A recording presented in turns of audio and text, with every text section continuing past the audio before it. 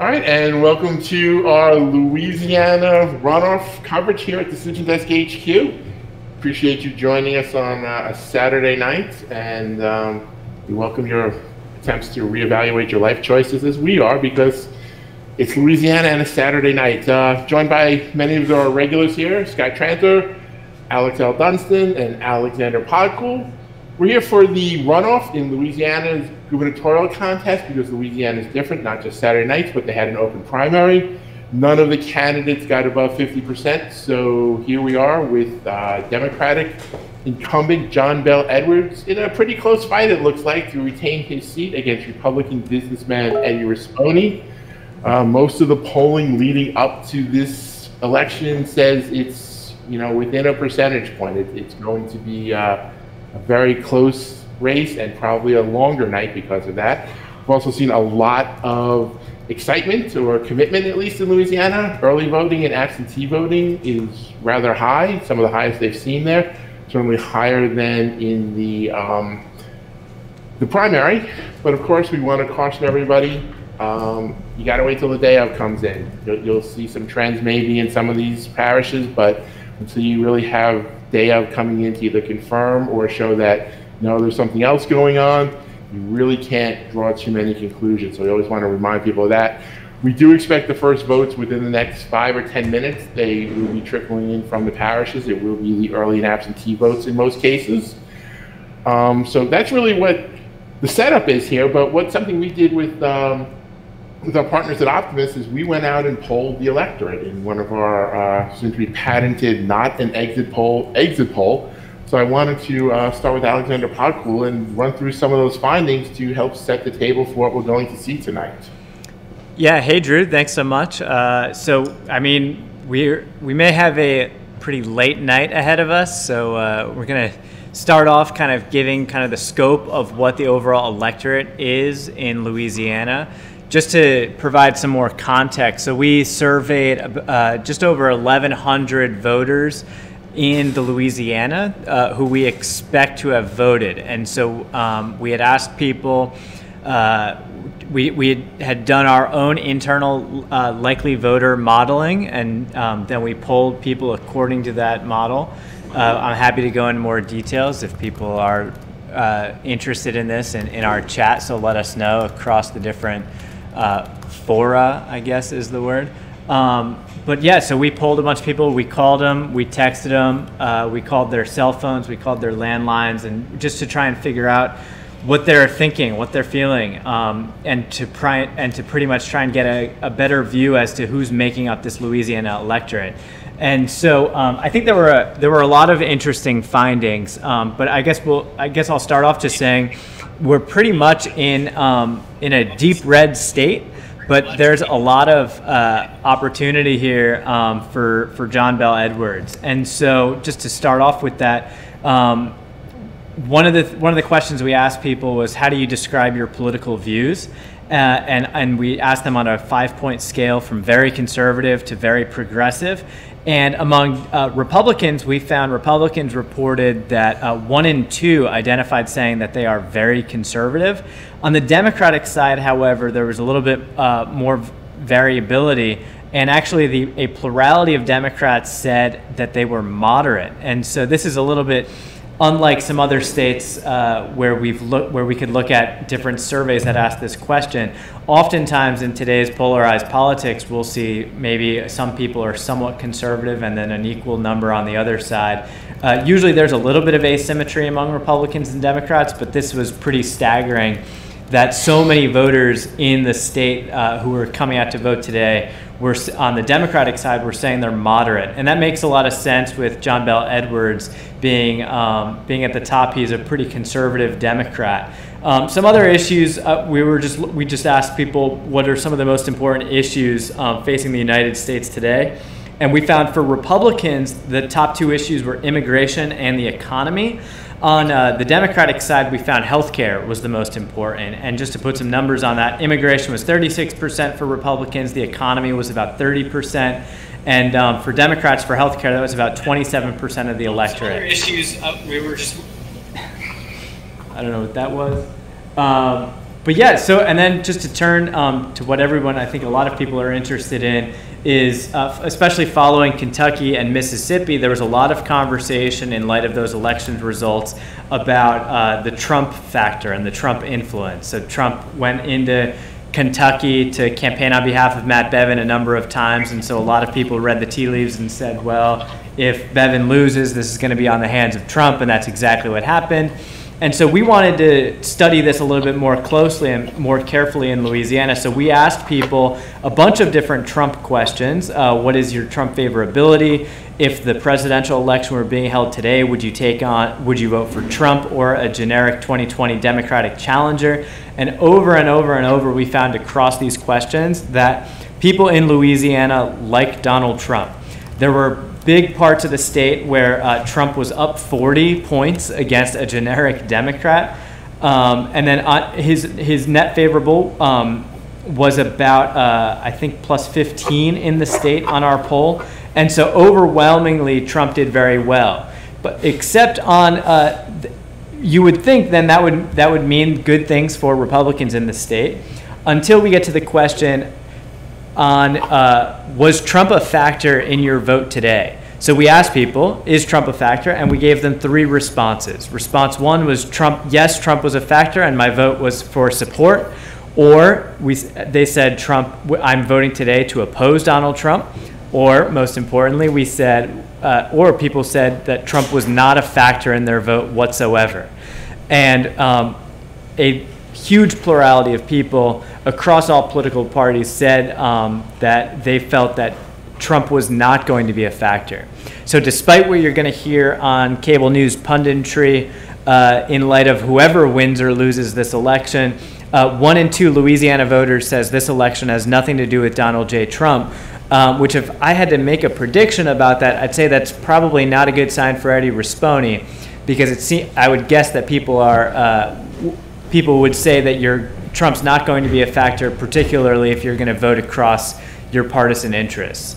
But we're going to keep kind of turning back to this poll, and there are some other nuggets in here, particularly on some of the issues that we're going to talk about later, but I've already been talking for way too long. There's a couple of questions in there. Yeah. Talk a little bit of how we did it and why it's not an exit poll, how we estimated the profile of the electorate. Yeah, so I guess there are 2 parts of that question, at least that I'm reading. The first is kind of how we did it, and so we used the voter file in Louisiana, and the voter file has a lot of information about voters, especially in Louisiana, where we know key demographic information about particular voters. We know what party they're registered to. We know what elections they've voted in the past, and all these sorts of data points. Now, using that data, then we estimate kind of a model of who do we expect to turn out to vote. Then using these scores, we then sample people, and then we reach out to them via a number of modes. And so we did live calls. We also did some interactive voice responses, and then also we did a peer-to-peer text message to web survey. So we text people, we ask them to participate in the survey, and then they give us their opinions. Then we were in the field starting November 12th all the way until last night we were up. And so that's part of the reason why it's not an exit poll. An exit poll is when you're walking outside your polling location and you talk to someone and they immediately get their responses right after someone voted.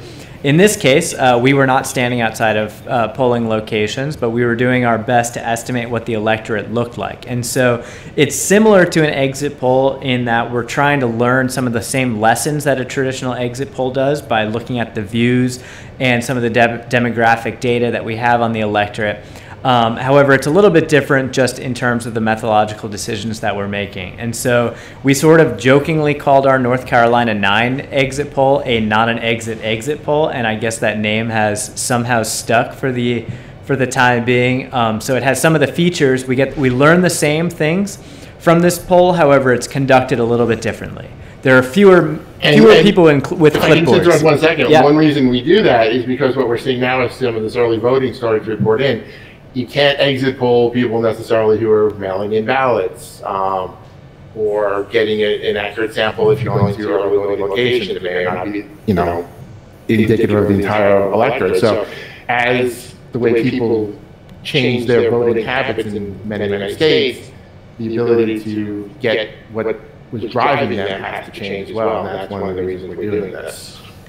Exactly. I mean, we have states like Washington State where 100% of the vote is by mail, and so if you had some exit poll gatherers standing outside of polling precincts, they'd get a little cold and lonely because no one votes in that state. Then in other places, like in North Carolina 9, where we ran our last not an exit poll, in that district, it's so variable where there have been elections where up to 65% of the electorate votes by absentee or by mail or by early vote. And so you have, as this becomes a more common way for people to vote, it just becomes a little bit harder for people to be reached using traditional exit poll metrics. If we can switch over to the vote goal sheet, it looks like we're getting our first results in. So we shared this with everyone tonight. It's on the blog. It's in your chat streams. What you're looking at here is basically a vote goal scenario based on a couple of different turnout scenarios that we had come up with. We'll talk about that more later. But in Louisiana, it's parishes, so you guys can go in and explore this yourselves. We made it available to the public, but here's all the parishes. If they're highlighted yellow, they're key parishes. I'll talk about that later. We have precincts in. We have parish share of the first round election. In other words, how much of the total vote share do we expect this parish to be? It's not, I'm sorry, not expect, what it was in the first round, and the total votes in. So right now I apologize, I'm going to butcher these names for the rest of the night. In Bienville, there's 1,524 votes in. In our high turnout model, we expect 4,600 more votes out of this parish, 4,100 in our mid, and 3,700 in our low. Currently, John Bell Edwards is sitting at 60-40, and he's 8% above his vote goal. And we just got a whole bunch more results in, and you can see this sheet update live here. And you can basically track here whether someone is on pace to get their win condition or not. Here's the all parishes. Here are the key parishes we're looking at: Bossier, Caddo, East Baton Rouge. And in this sheet, you can see here we have some key breakdowns: African-American registered voter breakdown, Edwards percent in 2019, just some interesting things to kind of look at there. And then finally, we break down by DMA. DMA is how the TV's spent and where a lot of the voter contact money goes. It's really where the battle lines are. So you guys can check this out. We'll be referencing it a lot tonight. Basically, this is what we're looking at as we're trying to figure out how we're going to call the race. With that, just looking at what's coming in the key parishes, I mean, Jefferson's a big one. East Baton Rouge is a big one. Let's start with Jefferson. 32,000 votes in a high turnout scenario. We think there's 100,000 votes left, 88,000 in a mid. Right now, John Bell Edwards is trending above his win condition by about 3.5%, 3.33%. Still way early in the night, but gives you an idea. In Jefferson is about 26% registered African American, and he got 52% of the vote in the October 2019 election. Just to give you an idea, in his runoff in 2015, he's at 50%, so he's trended up. This will be a key one to watch tonight. East Baton Rouge, there's a lot of votes to come out of there, 160,000 votes. You can kind of see where this is all going to come down to. And one note of caution on these early numbers coming in. These are all early votes, absentee early votes. And so the composition of those and the composition of election day voters tends to be pretty different. So as you follow this sheet, as counties start getting to 100% of precincts reporting, that's when these vote goals really give a clear picture of what's going on. So just keep that in mind as you start tracking these early in the night.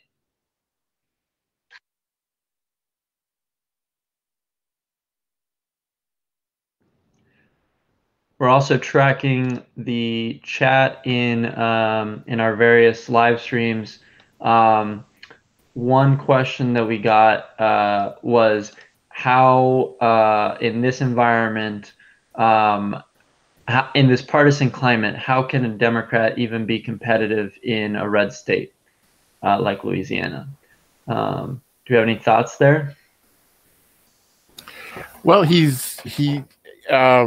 Edwards has not followed the national Democratic line. He signed a fairly stringent abortion law.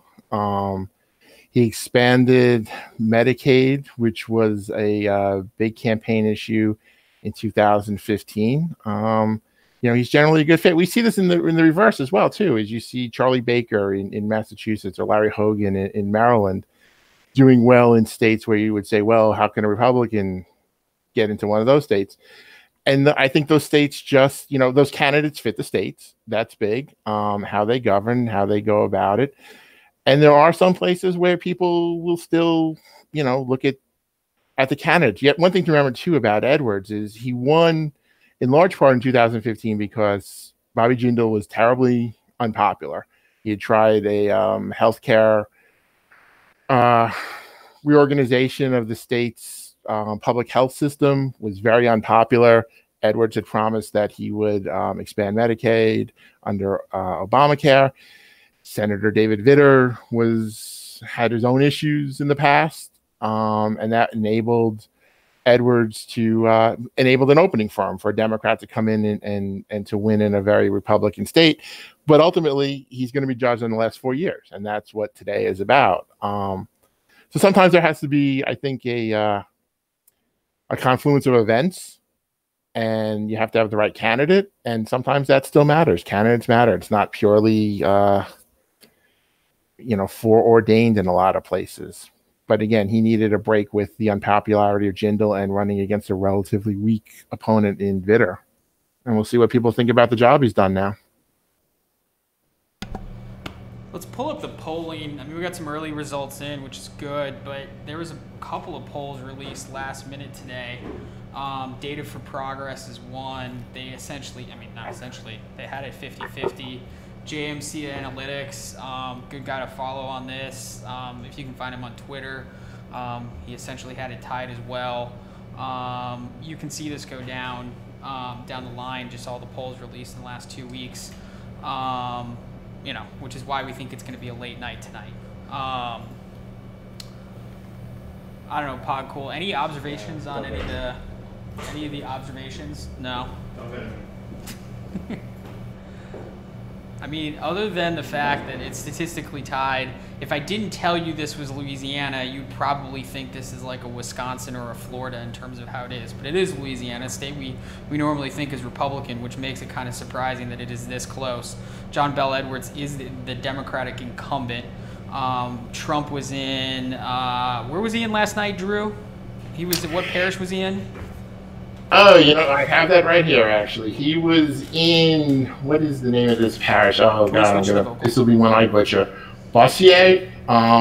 It's right across the river from Shreveport, gotcha. Which is in Caddo County, parish, excuse me. So it's kind of interesting wondering why they picked those. It's like I said, it's the northwest corner.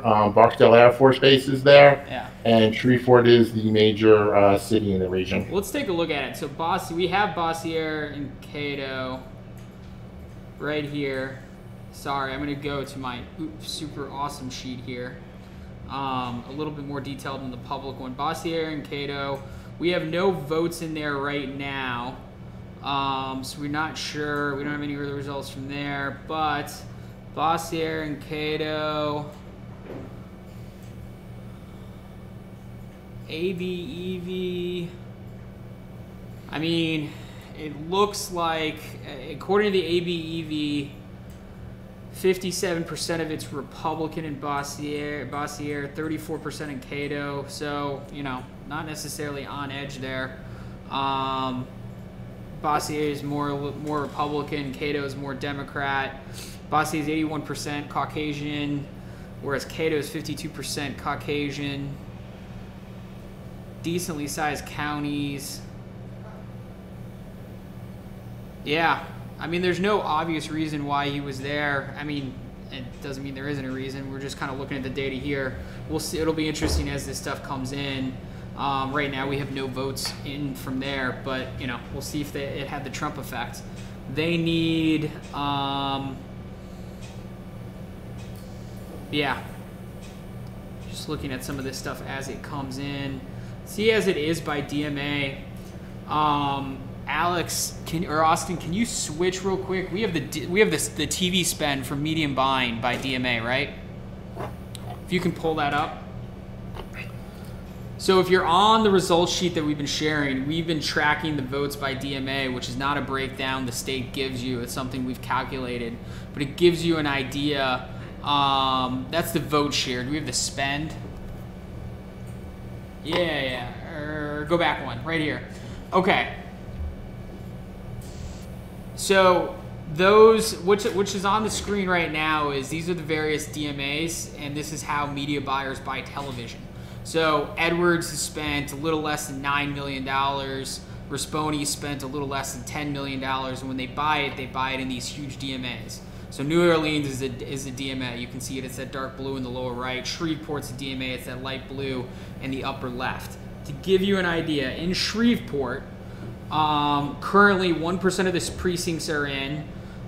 It represented 10% of the overall vote, and right now, Risponi's up 4 points. In the Shreveport DMA, we think there's between 140 and 160,000 votes left.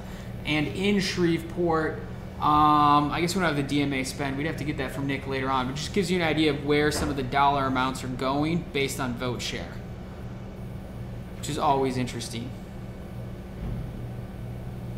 Let's go back. Let's go back to the vote goal sheet there, Austin. Looks like we got a little bit in Jefferson Davis Parish, a little bit more in Jefferson. I mean, overall, in the key parishes, it's too early to tell. There's not enough votes in. Edwards is overperforming a little bit in Jefferson, underperforming in Jefferson Davis, underperforming in, oh man, Tangia Pahoa. I'm going to butcher that. I apologize. Yeah, it's looking pretty good. What are you seeing, Drew? Well, just that there are about, well, not about, according to John Couvion, who tracks this, he's in Louisiana, there were 503,000 and change, 140 to be precise, early and absentee ballots in. So, you know, we're at about 300,000, so just over half or so of that is in. Presuming most of this 300,000 and change that we see so far is the early and AB voting. I don't know, considering that this was considered perhaps a little more democratic early voting, it's hard to tell because of where it's coming from and where it still has to come from, but I don't know, do you think it benefits anybody? And after saying we should, you know, be kind of casual about this. Yeah. Sorry, we're just looking at some of this stuff comes in. Let's go to Twitter. I mean, Washington's got some interesting stuff. J. Miles Coleman is having the time of his life right now. Louisiana native. Yeah, Louisiana native. So go ahead. So one interesting thing that Wasserman is pointing out, so the early vote was higher this time around than last time. It seems like John Bell Edwards is doing better in the early vote this time around than last time as well, which could be a good sign for him, because we don't necessarily expect that just because the early vote is higher that turnout will be significantly higher than it was in the first round. But the fact that he's doing better among a larger share of the electorate might be a good sign for him. Definitely want to wait for some election day votes to see, because it could be the case that the election day vote ends up being even more polarized than it was last time as well. But it's at the very least a decent sign for Edwards early.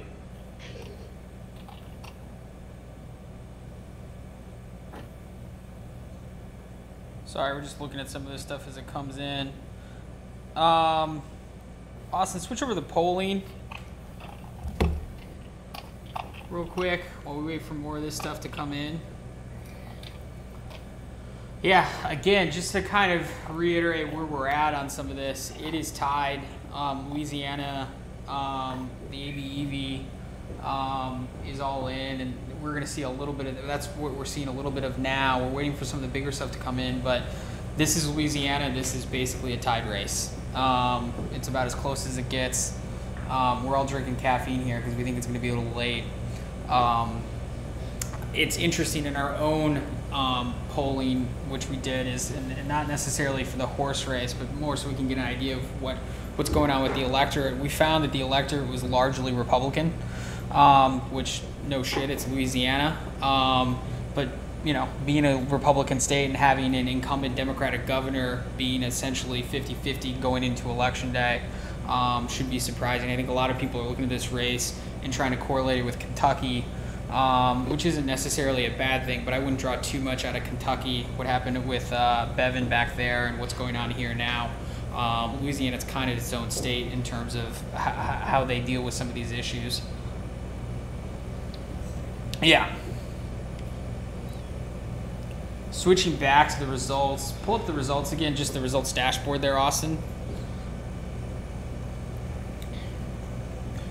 Overall, depending on what you think, the first round exceeded a lot of our expected vote goals or exceeded our high turnout models.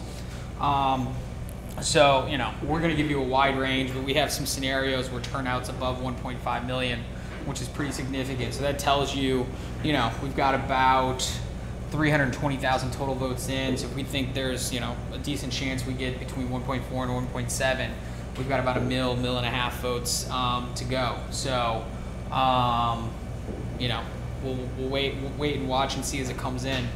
You want to pull over to the precinct map for me, Austin? One of the things we're doing tonight as we test, and you guys will see some of this with our results partners next year, is there's about 20 plus states in which we can get live precinct results. And so we have our engineering team pulling down the live precinct results right now and then updating it live to a map. And you can check out that map. It's an interactive map on the website. It is something we're playing around with, so we're not guaranteeing the results or how it all looks and how quick it is. It's on a completely different system than our county level stuff, but it's something we're playing around with tonight, and you can kind of see how it all works. Not a lot in, that's why it's all gray, but it'll start lighting up as more and more votes come in. Go down to Louisiana down there a little bit, Austin. Zoom in, lower right-hand side. I'm not Louisiana, New Orleans. Yeah, zoom in a little bit more. So everyone can kind of see we're going into Louisiana. Find a parish, find a precinct with some votes in it so we can get an example.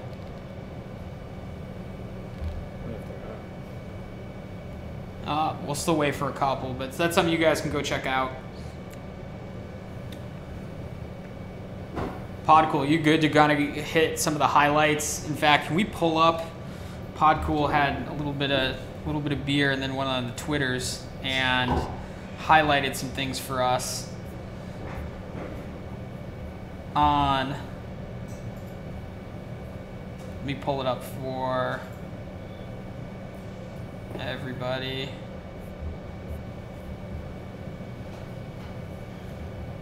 Awesome. Can you pull up this tweet thread? Nope. Sorry.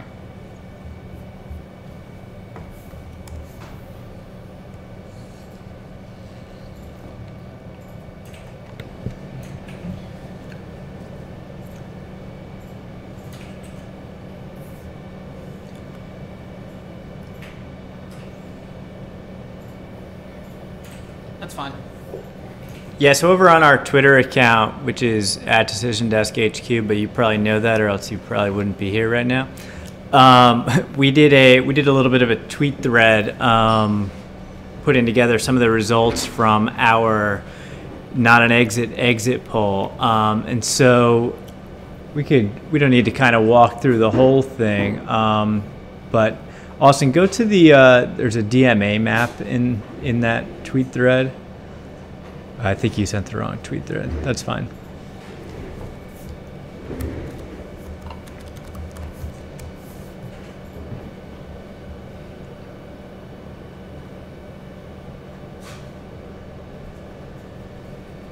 I think we've had too many hurricanes and beignets.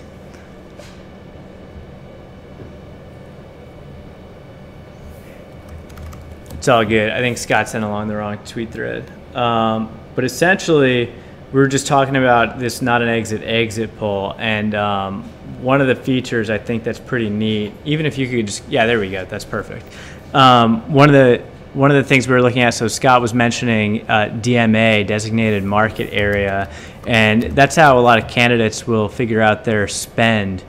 And that's as Scott just said, it's kind of where some of the battle lines are in some of these campaigns, how they're played out.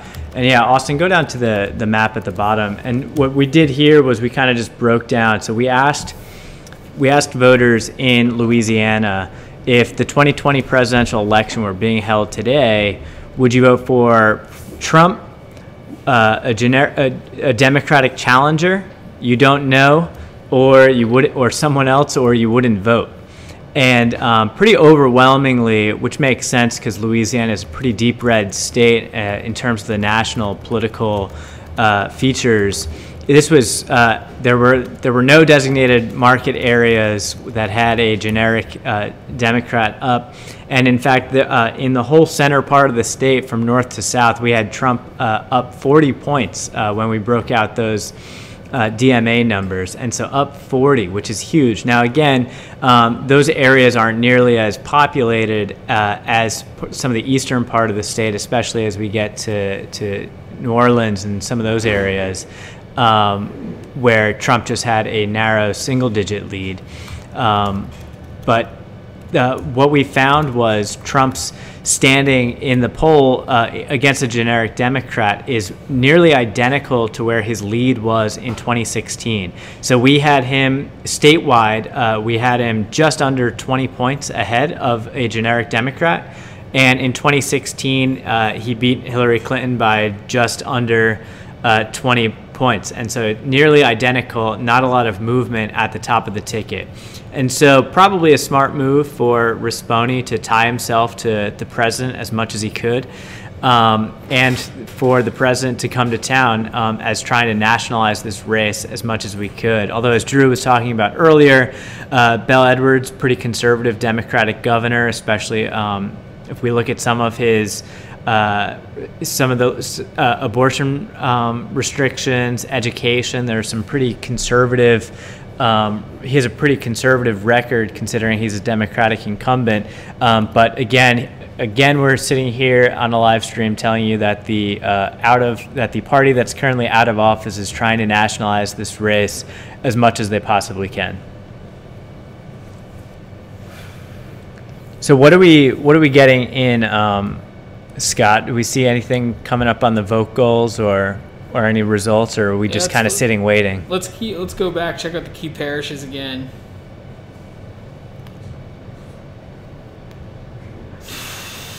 All right, we got some in from Jefferson Davis, not a lot, 4,000 votes. There's probably about 5,000 to 6,000 votes left there for a key one. John Bell Edwards is running about 2.5%, 2% behind his performance metrics. We just got our first stuff in from Morehouse. Not enough, 330 votes, so not enough to really conclude anything. Bossier and Caddo, that's right out where Trump did his rally the other night. We're still waiting to see what that kind of looked like. East Baton Rouge is the biggest nut out there with 160,000 votes and our high turnout. We have nothing in from there. 9:34 results or polls have been closed for about a half hour now. So, we'll say that the common refrain, it's too early to call. Although going into tonight, if we can switch back to the polling there, Austin, real quick, who would you rather be going into tonight given all the polling? Would you rather be John Bell Edwards or would you rather be Risponi? It looks like the momentum is behind Risponi going into tonight. If we look at some of the polls going into this week, even kind of preceding the polls that we have on the screen here, it looked like Risponi was kind of the man on the rise. However, Edwards has been consistently ahead. I think it's probably the type of situation where a high turnout scenario probably benefits Risponi here. But I don't know. What are kind of your thoughts, Scott? I think the momentum is kind of what people are talking about, at least. Yeah, no, they're certainly talking about the momentum. I guess what I would say, it's Louisiana. It's a Republican state. It's something that the RNC, the RGA, and to be honest, Trump wants to win. If we want to get really inside baseball here, Trump's political director, Chris Carr's a Louisiana native. He is one of the preeminent experts on voter contact and get out the vote. It's a state the RNC did testing on voter contact testing in 2014. I mean, they have the organization, they're going to spend the money, and they want to win after Kentucky. So, while the media coverage has been all about, momentum for John Bel Edwards, I could be wrong, and obviously, I come from a bias because I know these folks, but the ground game's got to go to Rispone. Now, if you're Trump, now I'm just like thinking out loud. If you're Trump, why would you even go into this race? Because if you're Trump, this is an only lose situation. If Rispone wins, then the comment is, okay, a Republican wins a state that is a plus 20 GOP favorite. Like, Trump isn't going to get any pats on the back for keeping a red state red. A win is a win. A win is a win. What's that? And also, he'll get credit for flipping it. If it were, a GOP hold, he might not get as much credit. But if you say, hey, we went out and we beat the Democrats, you're taking something away from them. That can be spun into a positive. The other thing you're forgetting, Podcool, is that the last race that he got into in Kentucky, he took Bevin from down, 20 points, he said, to just barely losing. So if you're Trump and you're looking at these polls, you're thinking, well, if I go to Louisiana, Rispone might win by double digits. So for those who are new, Al Dunson is being a troll right now. Just to get everybody clued up as to what's happening. But, okay, so Drew, I think you raise a good point that if it's a flip, he could put his name on it. Well, that's exactly what it is. He's going to come out and he's say, I won. I came to the state, I did a rally, and I fucking won. Well, he did. I mean, he did. He did. I mean, he did 3 rallies in the state in just over a month. He only did 2 for Rispone. The third was that very odd where he got on a stage and held Congressman Abraham's hand as well as Eddie Rispone's hand and said, "Oh, just vote for one of these guys." But he only came into the state twice.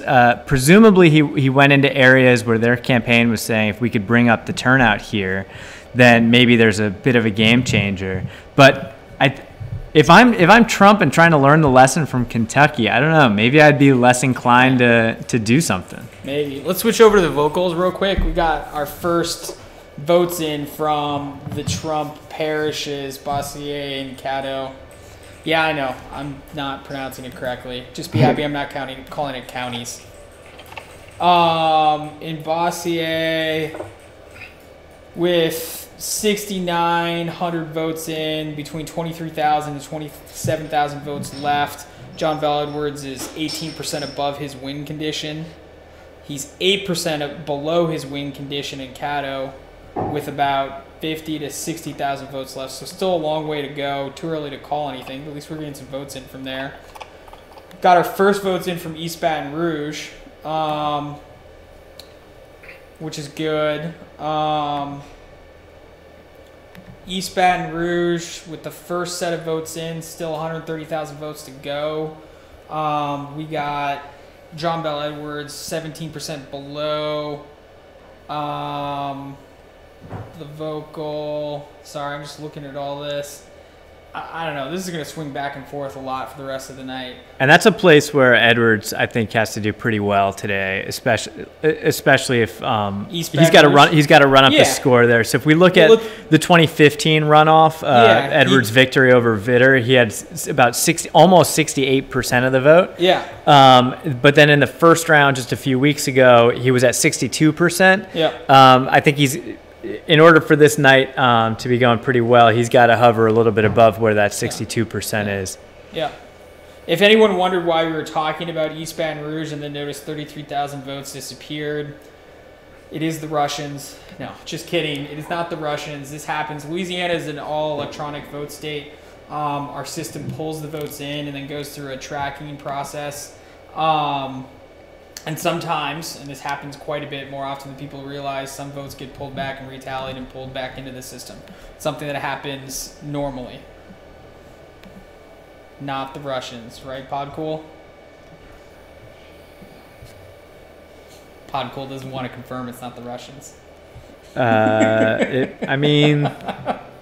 Let's see if any of these out parishes are in.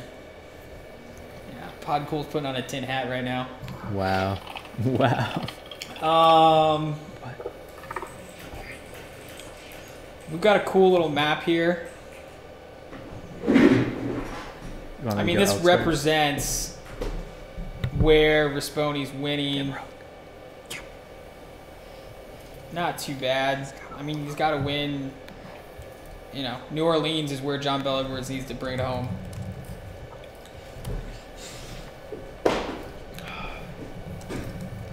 Inside the DMAs, this New Orleans DMA.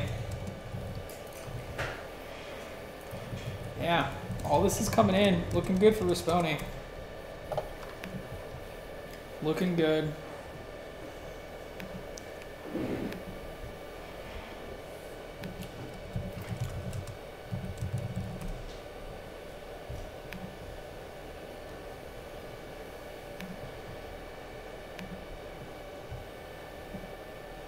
Sorry, we're just looking at a bunch of stuff.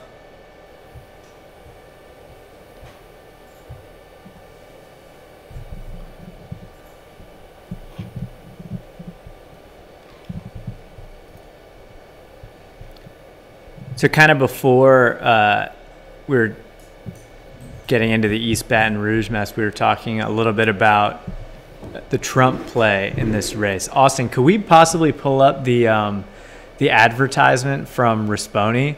Just because I think we may have shown this in the primary, I guess, first round election live stream that we did. But this is just such a great advertisement and just shows you kind of, again, how desperately they're trying to nationalize this race. I'm Eddie Risponi. I supported President Trump against Hillary. Gave him money. Put a bumper sticker on my truck. And I support our president more than ever against these liberal lunatics running out. Eddie Risponi, conservative outsider, pro-Trump. As governor, I'll work with President Trump to protect our constitutional rights, to ban sanctuary cities, and end taxpayer benefits for illegal immigrants in Louisiana. I'm Eddie Risponi, and I stand with President Trump. Podcool's from Jersey, so he thinks anything south of Maryland is funny. I don't know what's better, the fact that he starts sitting in the bed of a pickup truck with the bumper sticker just directly over his shoulder, or the fact that there's a Yeti cooler right next to him in the bed of the pickup Clearly, truck. you don't know how to win elections in Louisiana. Clearly. Fair enough. And I guess for parity, now which one, Podco, which one's better though? This one or the Jeff Sessions hostage tape one? Can we pull that up? Do we have that? No, available. But I mean, I don't know how one ties themselves to Trump any more clearly as that.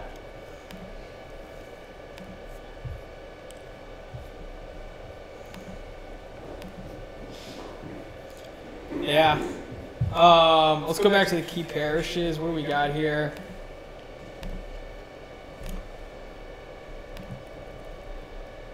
Nothing too big movement just yet. 420,000 total votes in.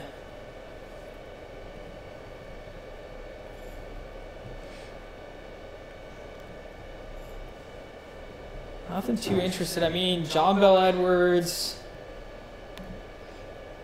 in more of the key parishes than Risponi is above his vote goals. We figure there's probably between 9 and 1.3 million votes left. So a lot of places to go. I mean, the big one, East Baton Rouge, he's got to kill it there. He's currently at John Bel Edwards is currently at 74%. Risponi's at 25 now. John Bel Edwards is going to win East Baton Rouge, but the question is by how much. He's certainly got to be above 63% in that parish to win tonight. And based on how it's going in some of the other parishes, he might have to be above 65, 66. What are we at in Morehouse right now? Morehouse, we got 6,300 votes in. On the high side, another 2,500 votes to go. And John Bel Edwards is 4.5% above his pace. And he's at 49.5. 49.5. So, I mean, if we look at 2015, in the first round, Edwards was at 45%, and then he jumped up to 56% in Morehouse Parish. And if we're kind of using that as a baseline, which I'm not necessarily saying we are, but if we use that kind of as a baseline, then it seems to be that we may expect that Edwards might even need to do a little bit better if he's going to translate that jump. And in the first round of 2019, he was down to 41.5%. And so that might be, I mean, we were listing it as a key parish we want to watch, but we'll see kind of as the rest of the precincts roll in there. Yeah. Let's see if there's anything interesting happening on Twitter. Where's Jay Miles? Come on, give me something to put up here. I just want to know real quick about the Jeff Sessions video. If you want to play that right now. All right, we're gonna hold the Jeff Sessions video for a dull moment here. I've got a Jay Miles tweet we got to talk about. For those of you who don't know, Jay Miles is from Louisiana. He's one of the most prolific map makers in all of the virtual world of elections, and probably hasn't slept in a week. Pulling this up here, again, East Baton Rouge, which is one of the key parishes we're looking at. East Jefferson Parish, New Orleans suburbs, these are some of those, and it's 26% Obama. I mean, this is what Jay Miles is looking at, and obviously something we're looking at in that vocal sheet. It'll be interesting to see how this one breaks out. Scroll up. This is I want to see the tweet because he retweeted it. Yeah, in the first precincts, JB is running 1 to 3% of how he did in 2015. That's the key there. If we think the GOP turnout machine is going to try and make up some ground, they're not going to do it in New Orleans. They're going to do it in some of these outer parishes. And so John Bel Edwards needs to overperform in vote-rich areas like Jefferson, like East Baton Rouge. And so, with still about 1 million votes to go, currently JBE is 1 to 3% of how he did in 2015. And how he did in 2015, just in case anyone is curious, we have that in Jefferson County. He got 50.6% of the vote, and in 2019, just back in October, he got 52.9%. So it's been trending up. He's running 1 to 3% ahead of that, so he's on pace for his October vote, which was good. Then. Not good enough to avoid a runoff, but, right? But good enough to win, and show an improvement there. Going back to the key parishes real quick, Austin. Not too much has come in. Bossier and Cotto are still kind of where they're at. East Baton Rouge. Yeah. Pretty interesting. I don't know. You see anything interesting, Alex?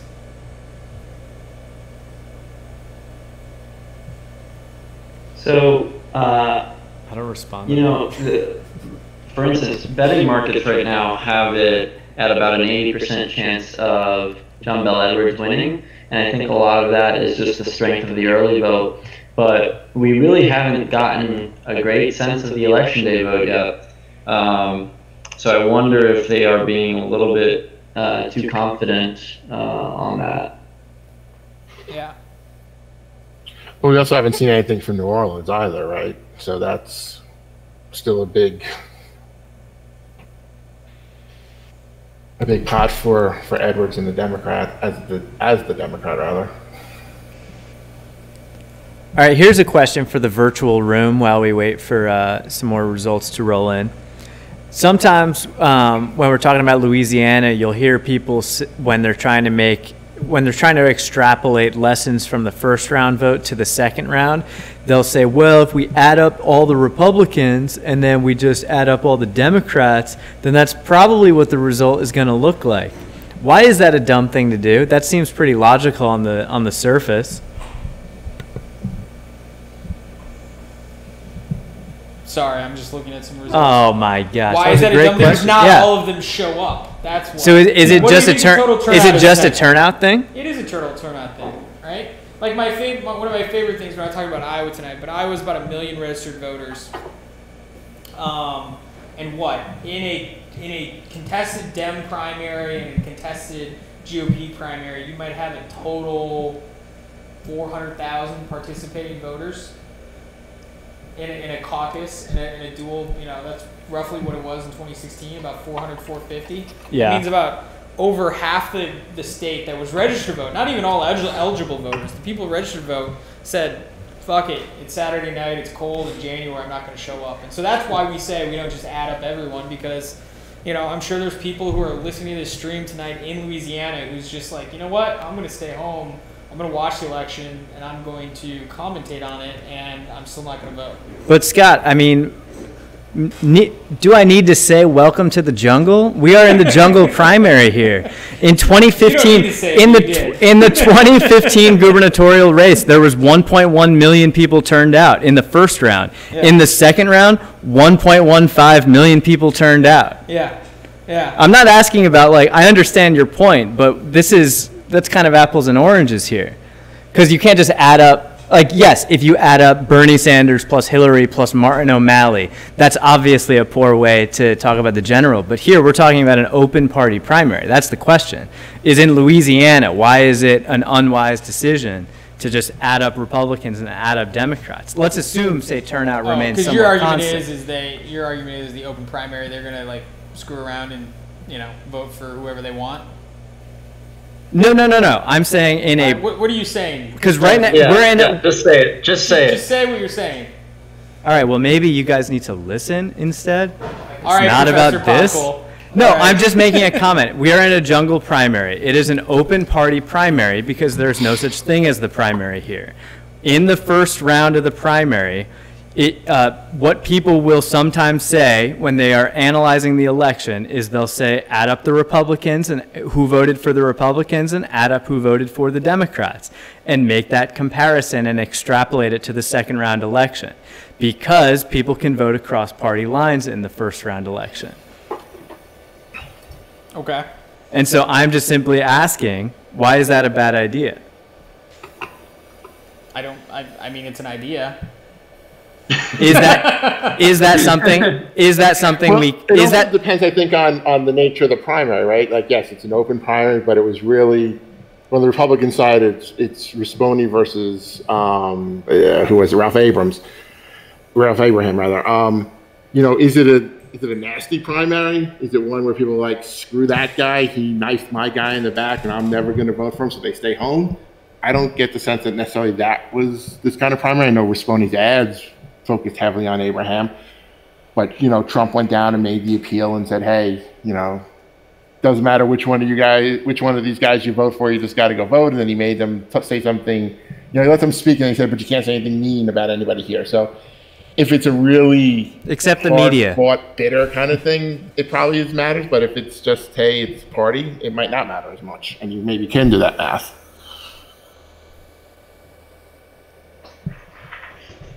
Let's switch over to the precinct map.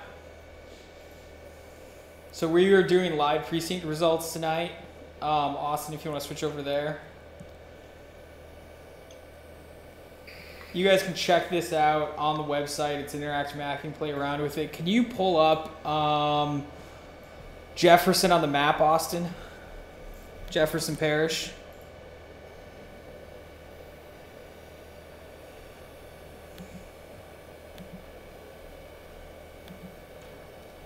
All right, so this is Jefferson Parish. We're zoomed in New Orleans here.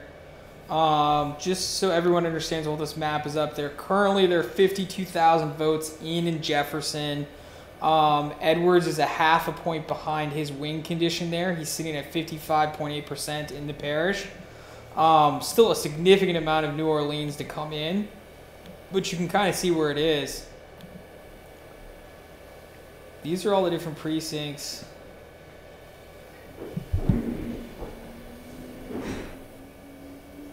Yeah, you want to zoom in a little bit more there, Austin? I don't think anyone can read this. I mean, we can see the colors.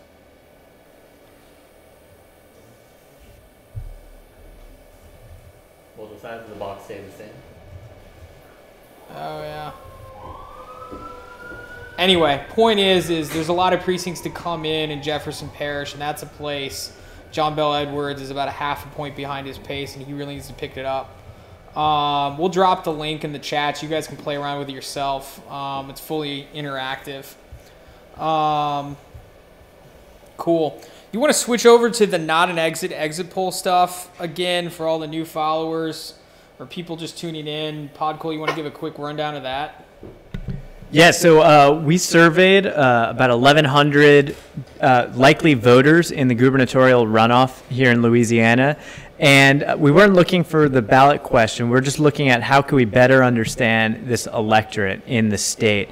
And so what we did was we asked them a bunch of questions. First, we asked some of the standard demographic questions, and then we also asked some of the ideology questions. What are some of the issues that they're looking at here, and what are the issues that are most important? How do they kind of describe themselves on an ideological spectrum? And a few different other questions like this. And I think there were a few things that we learned. The first is that Louisiana really is as conservative as people say it is. So we asked people on a 5-point scale from very conservative to very progressive to place themselves. And Republicans, a plurality of Republicans said that they were very conservative. A plurality of Democrats actually said they were moderate, which I think is a little bit telling of the political landscape here. And it makes sense that of all Democrats to be elected to the governor's mansion in Louisiana, that it would be John Bell Edwards, as he's a pretty conservative Democrat in today's ideological landscape. Another thing that I don't think we've talked about yet, maybe we have, I need to put down the hurricanes, but we asked people, so how was your financial situation compared to 4 years ago? And this is a good way of asking people what their thoughts of economic performance have been. And so we broke this out by party, and we have the crosstabs available on the website, so check out the blog, decisiondeskhq.com, if that's your type of thing. But we asked people, so how was your financial situation compared to 4 years ago? And 65% of Republicans say it's better, and so they're saying the economy is working out for them. But a plurality of Democrats just said it was 45% is about the same. So their financial situation is about the same as it was 4 years ago, which is an interesting question and generally correlates with whoever is in the White House. People tend to like the economy when their team, quote unquote, is in the White House, and that was a pretty interesting divide we saw. And another big divide we saw was on the types of issues that people care about. Republicans, immigration and the economy were the top issues. For Democrats, healthcare was number one, with the economy trailing a little bit behind it. But yeah, we're going to kind of keep talking about this throughout the night. But if you're interested, decisiondeskhq.com, we have the blog post up there, as well as a link to where the top lines, crosstabs, and other methodological details are. I'm just looking at, see if there's anything interesting to pull out.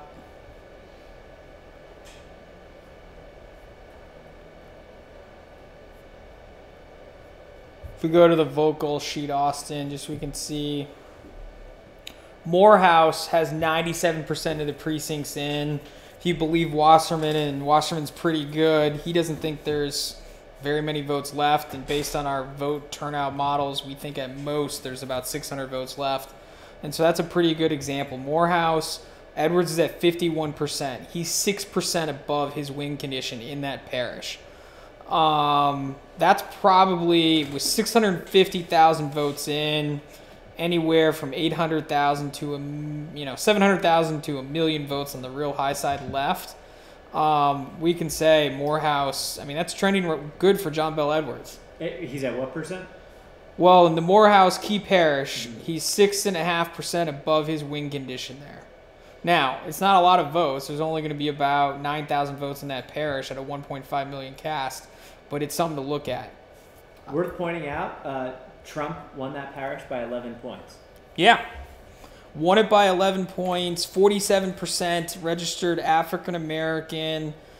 In October, Edwards got 41% there. And it looks like he's going to get 50% or more there right now. So that's a big jump in just a month. Yeah, again, just to reiterate, in 2015, he saw a similar jump. Yeah. In the first round, he was at 45%, and then in the second round, he was at 56%. So there's some interesting jump going on from one round to the next for Bel Edwards in Morehouse Parish, both cycles. Yeah. I mean, here's another one, and again, I'm gonna butcher it. Tanga Pahoa, 40% of the precincts in. So we think there's about 6,000 votes left there on the high side. John Bel Edwards is 10 points above his win condition there. I mean, that one's trending Morehouse. On the flip side, we look at Bossier. Risponi's about 3% above his win condition there. And that was right outside where Trump did his rally last night. So, that's certainly helping him out there. Or at least correlated. Correlation's not causation, but certainly correlated. Yeah. Al Dunson, what are the betting markets kind of saying now? You were saying before they were pretty bullish on Edwards, right? Yep, and still are so. I think at last track he was in the mid 80s now. And could you explain to people who might be a little bit new to this what you're kind of looking at and what's really going on there? Sure. So there's a few betting markets out there where you can sort of put your money where your mouth is on politics. And oftentimes they'll have markets for specific elections. They end up acting as an interesting proxy for probability of winning. Essentially, the crowd's wisdom on what the race is. It goes from 0 to 100, which is roughly equivalent to the probability of victory. And so think of it as essentially a real-time Bayesian process.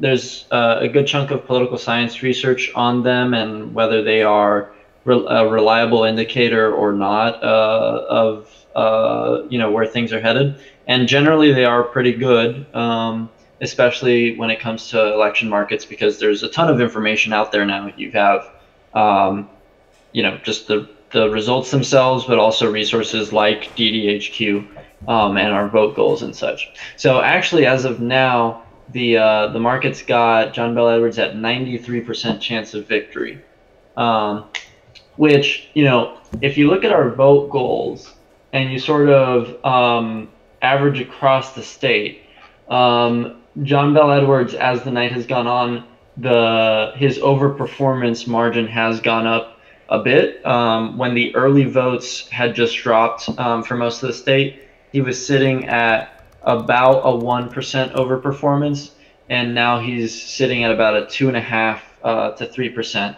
overperformance. So we're getting election day results in now, and at least in most places so far, there hasn't been sort of a Rispone wave in those election day votes. All right, so another round of who would you rather be right now? Well, Scott, given that the betting markets have John Bel Edwards at a 93% chance, I'm going to have to go with John Bel Edwards. 93%. I mean, so you'd rather be John Bell Edwards, but now let's say you're a trader. Where are you buying Risponi right now? At 93 cents? Jesus. I mean, that's about, risk averse versus risk tolerance. No, I said buying Risponi. Oh yeah, I mean, me personally, I'll throw away $8 at a chance at 100, much faster than I will put in 92 for something that I think is a sure thing. So me personally, sure, but that's everyone has their different philosophies on that. And that's actually like how I like to throw around bets. It's not would you bet on it, it's okay, how much money you putting on it? Would you put $1,000 on it? At those odds? No. Me personally, no. Yeah, that's what I thought. But you'd throw $10 on it, right? Yeah, absolutely. Exactly. So that's kind of where we're at tonight. And that's a better. It's not what position you're taking, but how much would you put on it?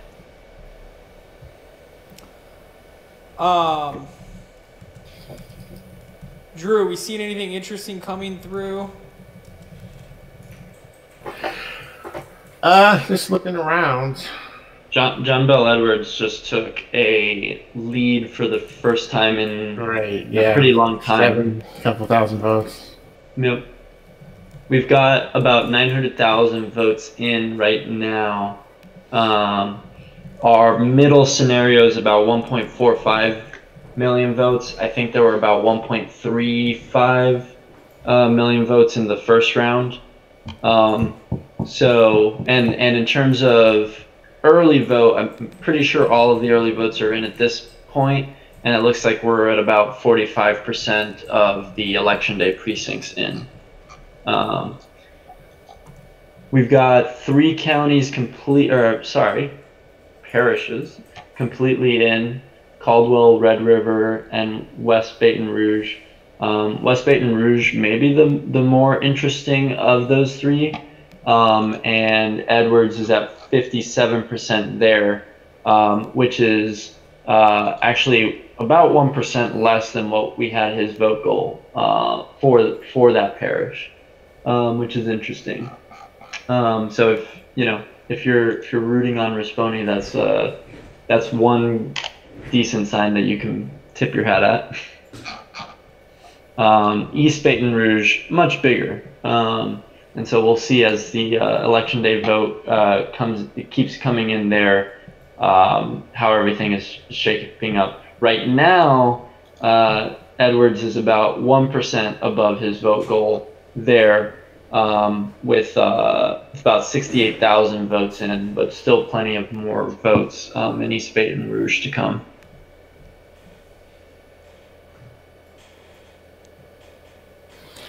I mean, what we really found out at this point is the polling was right. It's a close race. This was not one that people missed.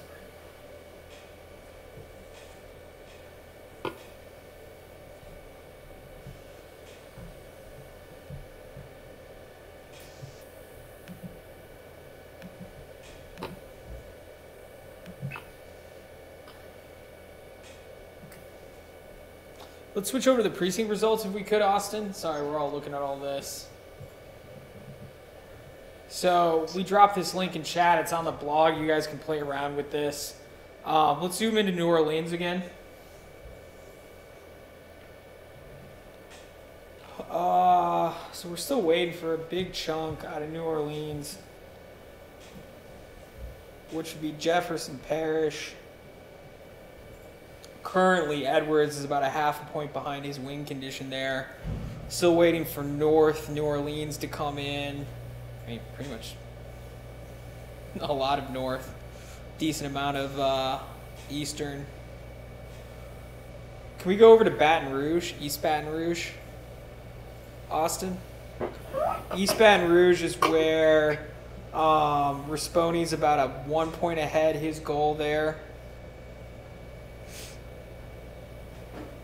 So there's still anywhere from 80 to 90,000 votes left in there, so a lot of votes to count there. But I mean, those, East Baton Rouge, Jefferson, those are the two parishes that Edwards really needs to outperform. Some new votes came in. He was about a half a point below his win condition in Jefferson. Now he's almost a full point below. Not trending good for Edwards, so it's tipping back. Those betting markets may be a little bit priced a little bit too high for Edwards. A little bit too high. That $8 is looking pretty good now. Yeah.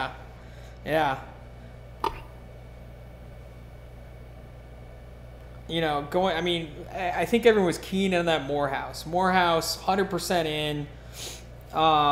And again, it's a key parish we've been watching, and John Bell Edwards outperformed his win condition there by 6%.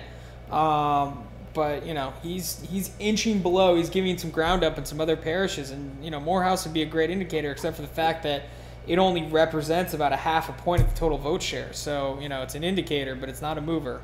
It doesn't have any heft yet.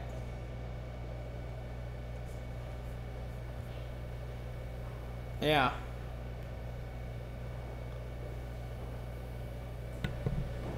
Yeah, on our key parish list, we also have 100% precincts in for St. Bernard. I don't know. The parish list in Louisiana is pretty much a litany of the saints, and so St. Bernard is one that's 100% in now. We had Edwards about 1% performing above the vote goal that we had for him, kind of winning the parish at 54%.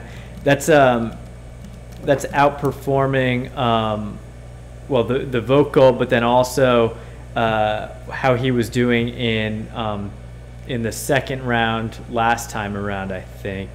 Actually, it was a little bit lower from last time, but this again, kind of like Morehouse, seems to be have a lot of variation.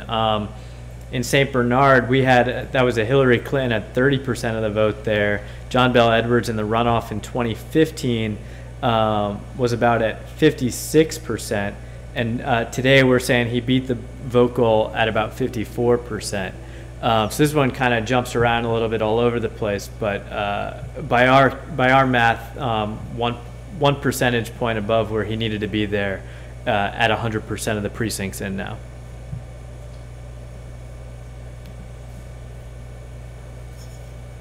Let's see if there's any questions.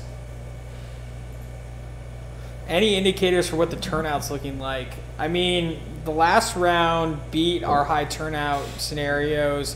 This one looks like it's going to beat our high turnout scenarios in a few parishes and come just below in some others. So, again, turnout's looking slightly higher than expected, but not anything earth-shattering like we saw in Kentucky a couple weeks ago. Yeah, Morehouse was kind of in the middle of our scenario. Caldwell Parish was pretty low turnout there. St. Bernard, closer to the high turnout scenario than anything else.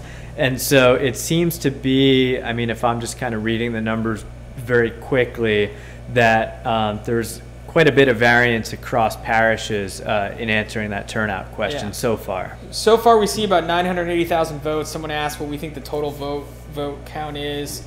Anywhere from 1.4 to 1.7, so we've got about a third of the vote left to count. For those of you following along, what you're looking at, these are our key parishes. You can access this sheet. All the parishes are in here. These are the key ones. Here's how to read it. This is how many precincts are in.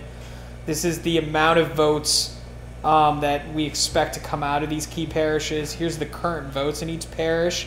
Here's the number of votes we expect to be left in a high scenario, in a mid scenario, and a low scenario. So what I mean by that is, in East Baton Rouge, in our high turnout scenario, we think there are 92,000 votes left to be counted, and we've already counted 68,000. And of the 68,000 we've counted, Edwards is sitting at 66 to 34. And you might be thinking he's killing them there, killing Rispoli there, and he is, but he's only 0.9% above his win condition in that parish. So he's doing okay, but he's hanging on to a lead in terms of where he needs to be. It's not enough to win. You have to hit your win conditions in each parish, because if you look at some other parishes, like go one below in Jefferson Parish, where there's 93,000 votes counted, 38,000 left in our high scenario, he's below his win condition by almost a point. despite him winning in that parish 55-44. I think why the prediction markets, real quick, Alex, I know what you're going to say just to finish off this thought, why the prediction markets have been keen off on John Bel Edwards, and I think we'd all like to be him right now, but I don't know if I'd be 94% sure like some of these are. Morehouse, which came in early, John Bel Edwards is outperforming his win condition there by 6%, which is a pretty good indicator. I think that's what everyone's keen off on, but again, there's still a lot of votes to count, so I don't know if I'm 94% sure that that John Bel Edwards has got it. You were going to say, Alex? Actually, I think that was me. Oh, you were going to say, Drew? Yeah, I was just looking at, one of the earlier questions was, how does a Democrat win in such a red state? And just looking at the only other down ballot statewide race is the Secretary of State's race. There's about 26,000 fewer votes cast in that race, but the Secretary of State Republican candidate is running about 103,000 votes ahead of Rispone.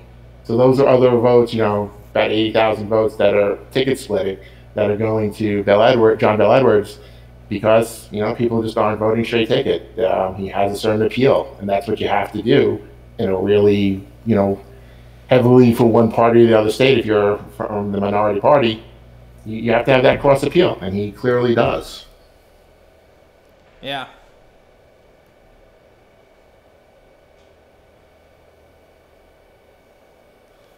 Alex, you're always the contrarian. Who do you want to be right now? Why am I always the contrarian? That's what contrarians say, Yeah. Alex. Yeah. I mean, look, the top line lead is going back and forth. So far, if you sort of keep calm and just look at the vote goals, of the counties that are 100% in, it looks like for the most part it's a very slight edge to John Bel Edwards, but as of now, it looks like there's only one county where he has actually underperformed his goal, which is West Baton Rouge. It looks pretty good for him. I don't know that I can be the contrarian tonight.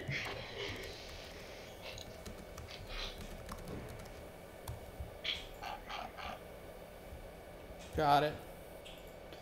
I'm trying to get a tweet here, but there's a couple of people in our election Twitter sphere who have been looking at these results, specifically the precinct stuff, and running some models and where they're predicting it. And a couple of them are telling me, well, I can't say who yet, they got to give me a tweet so I can at least reference it, are saying that John Bel Edwards is now tipping above the win scenario there. Not 92% certain like the prediction markets, but with 2/3 of the vote in, some of these precinct-based models get pretty accurate. Here's a perfect example. Wasserman just tweeted it. We'll pull it up as an example. And again, this is a perfect example of how this is going to go all late tonight. Austin, can you pull this tweet up?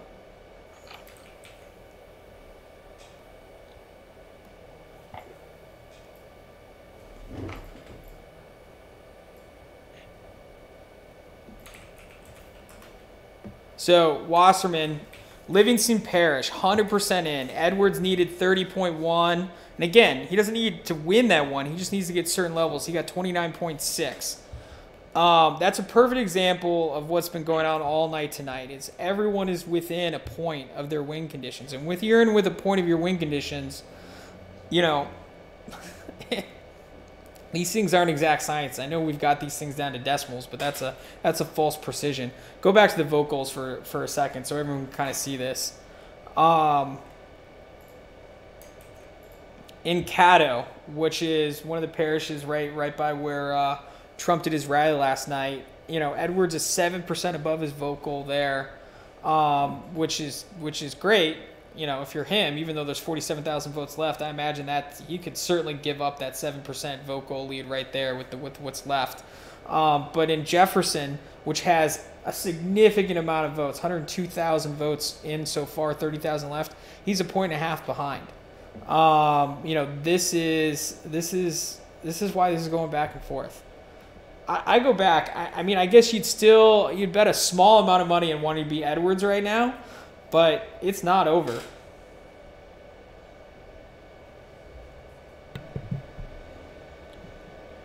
Yeah, some of these parishes, it's just wild to me looking at some of the historical returns where we were just talking about Livingston, which Dave Wasserman called kind of a ruby red parish. And I mean, it is. When we look at the 2016 presidential, this is a place where the Trump was at 85% and Hillary Clinton was at 12%. So indeed, ruby red.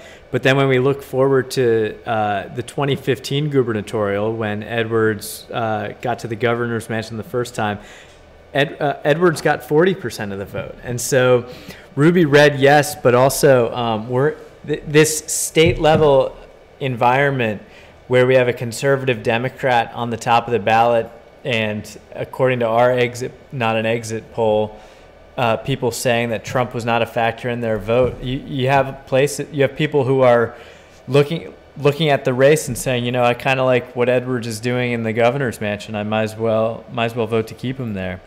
So some of these vote goals, as Scott's saying, people are pretty close to some of their goals in some of these key parishes, off by a point or two, which is probably an indication that we may be here for a while. Do we have enough beer?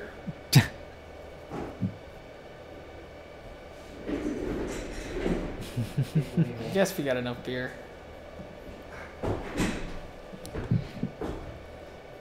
I just got a notice from Google that our public Louisiana vocal sheet is being used quite heavily. Yeah, spear me.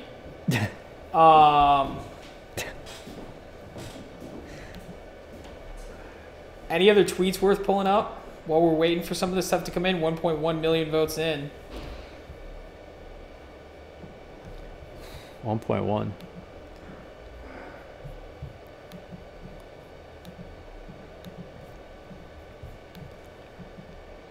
Just looking at what's in here. Let's look at some of these all parishes. Some of these other ones that have come in. Just a quick aside, predict it's up to 95 for Edwards, which is right essentially now. The perfect, because Predict's got a 5% or 5 cent tax. So at 95, that's your bare minimum to make money. How do you know that, Scott? Because I dabble in the gambling of elections. By dabble, I take all of your bonus money and I put it on Predict It. Wow. Be transparent about it. So that explains why we haven't gotten a bonus in 10 years. In 10 years, yeah. I mean, we're going to make it to at least 11 years without a bonus. See if there's any surprise parishes here. Again, so if you're looking at our screen right now, just so everyone knows, you can play around with this. This sheet shows precincts in, how much vote share we expect out of that precinct. So Acadia, 100% in. We expect it only represent 1.3% of the total vote share. There's 19,000 votes. Even though it's 100% in, it beat the low turnout projection by 1,500 votes, and it beat our mid turnout projection by about 228 votes. Edwards is getting 28.1% there. He is 0.1% above his vote win condition there, and Risponi's at 71%. So he's 0.1% below. That's how you read this sheet. This is how we track it. This is what we look at to figure out whether or not we're going to call it for somebody. You guys can follow along here, and you can see how this works. And you can see we have this for every single parish.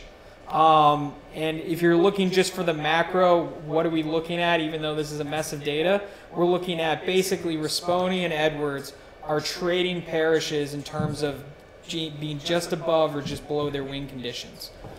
Most elections, it's pretty obvious with this many votes in, about 2/3 of the expected votes, it's pretty obvious by now someone is, consistently beating their win conditions across all parishes or counties. They're not trading parishes and counties like Risponi and Edwards are, which is why this is so close, and why most of us on here who are prolific gamblers are wondering why the predicted gamblers have it at about 95%. I mean, they might be right, but They seem to be a little bit ahead of the data right now. I mean, we're pretty close right now, just in terms of the overall statewide percentage. Yeah. Mr. Schenkel, what's the recount situation in Louisiana? Louisiana is an interesting state because there are kind of two mechanisms you have. The first is any candidate can request a recount of absentee ballot and early votes.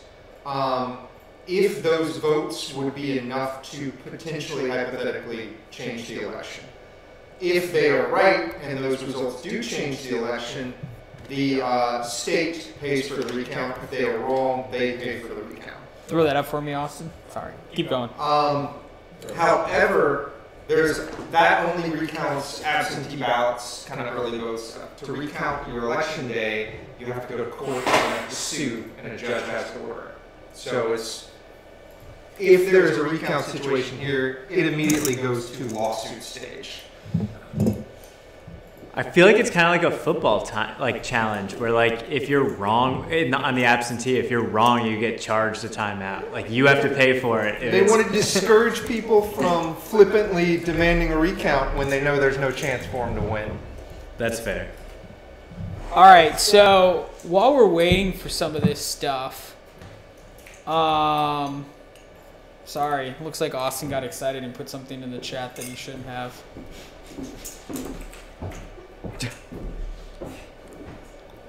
Austin, can you throw that tweet up from Lenny Bronner for me?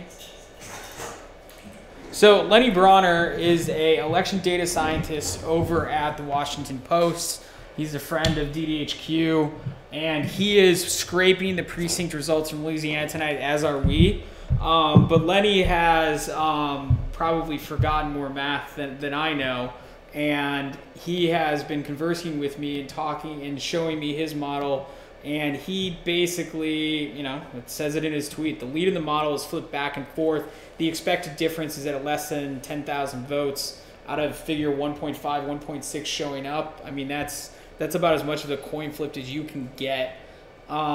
Basically, that's a very fancy way of Lenny telling us that the math says it's going to be pretty hard to predict. And I think that's a better encapsulation of where it's at right now. I think what he's trying to say is that it's going to come down to crucial Waukesha Parish. Waukesha Parish, yeah. Wow. This might be one of the few elections that comes down to turnout. Anyway, keep an eye on Lenny. Follow him. He's tweeting tonight. Take a look at some of his methodology. He's pretty good. Lenny's good at this because he hasn't been looking at elections for so long. It isn't jaded. He kind of takes a different approach than everyone else, which yields some pretty interesting results. Can we flip back to the key parishes?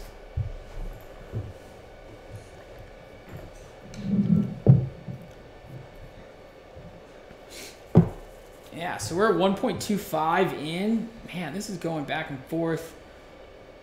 I guess the next big, bellwether, it's not a lot of significant votes, but how the hell do I pronounce this? Tangipahoa. Can we get a pronunciation on that? We're adding syllables every time we we talk about it. The live stream audience has been very on top of their game when it comes to correcting us. So I'm sure if we just ask for it, someone will provide very quickly. Someone give me a pronunciation key. We're gonna settle this. Yeah. So Tangipahoa. Okay, here's the bottom line on that one. 74% of the precincts in, 10,000 votes, so not a huge vote share. But John Bell Edwards, 6% of his trending 6% above his win condition there. So again, if you're looking at that, you're like, oh, that's a good canary in the coal mine for John Bell Edwards. But in these huge parishes where he needs to win, Jefferson, East Baton Rouge, both of those represent more than 100,000 votes of, anywhere from 8 to 10% of the total turnout. He is literally at his vote goal right now. He's at 0%. In other words, he's not trending above or below it. And there's still 66,000 votes to go in East Baton Rouge. It is a dead heat in these big ones. We're being told it's Tangipahoa. Tangi Polka. Now they're just trolling us. Now, well, this came from Twitch. They're definitely trolling us. Go back and play some Death Stranding. YouTube, actually. YouTube, but yeah. Yeah, no, I'm looking at the Twitch chat. Yeah, definitely. Someone please call me a boomer on the chat so I can block you. Scott, you want to settle this? Yes. Yeah. Let's settle this. Settle this once and for all. Okay.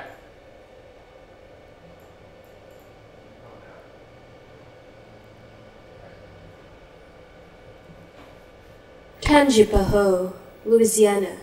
What? Tangipahoa, Louisiana. All right, there we have it. Yeah. Wow. The more you know. Oh, we just got an OK Boomer on the YouTube channel. Wait, we're on YouTube? Dude, we're on all these things. Program Podcool. I'm just waiting for someone to call it the Twitch.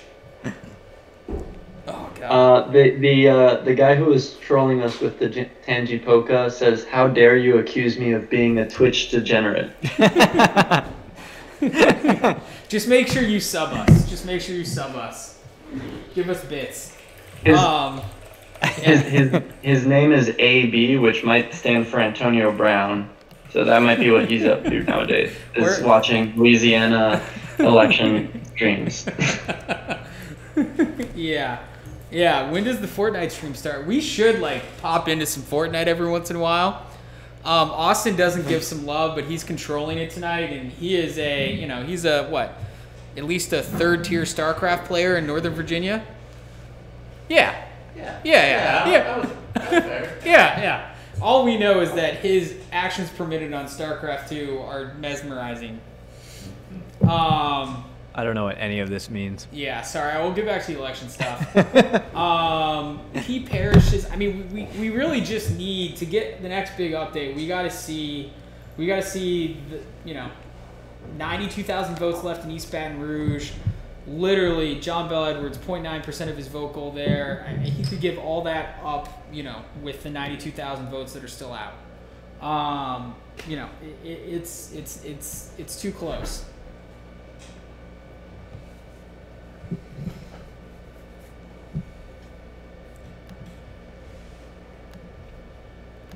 Too close. What is Jay Miles tweeting? He's probably got something interesting, right?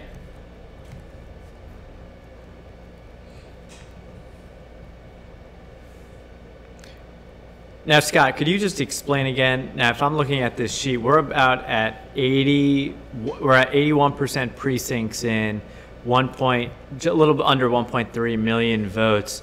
We have Risponi up. Yeah. Why do we still think Edwards is the man to beat? Well, very recently we did say, unless you've changed your mind. Yeah, I guess here's why. Right? Predict it 93 cents. 93 Edwards. Cents. We'll predict it. Again, it's not stuff like that is the reason why I make money on predicting. It's a trailing indicator. There are stupid people who put money on there. I'm sorry, not stupid people. Please keep putting your money on there so that I can also put money on there after you. Wow. No, the reason why they're doing it is Morehouse, right? So Morehouse was a parish, 100% in. It was all over the Twitters, and Edwards, beat his win condition there by 6%. And Morehouse, 47% registered African American. Edwards got 41% in October. He's getting 48% now. When he won in the runoff in 2015, he got 56%. So he's certainly not doing as well as he was in 2015, but he's doing better than he was just recently in October. I think people looked at that and said, hey, that while it's not a lot of votes, 8,000 votes, they said it's a good indicator of what the rest of the parishes are going to look like. And that had to have been, it's 10:30 now? That had to have been at least a half hour, 40 minutes ago. But if we look at the other key parishes, John Bell Edwards is not 6% ahead in every single one of the parishes, or 6% ahead his vote goal. In Caddo, he's 3.7% above. Trump was near there the other night doing a rally. but there's still 27,000 votes to go to left on a high turnout scenario to be left counted there. So you could give that 3.7% vote goal lead up. I think that's why we're pretty cautious about this. Would you agree? Yeah, probably. I think, I mean, Edwards is the commentary that we keep seeing on Twitter and that we keep sharing. I think he's constantly that they're kind of at their vote goals, but no one's blowing past their vote goals, which is why maybe we're airing a little bit more skepticism than, say, the betting markets. Yeah.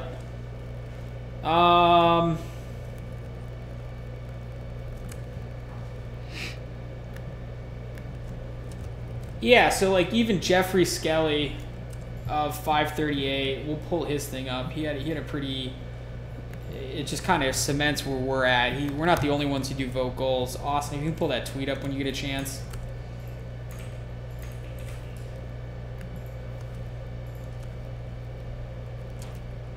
There it is.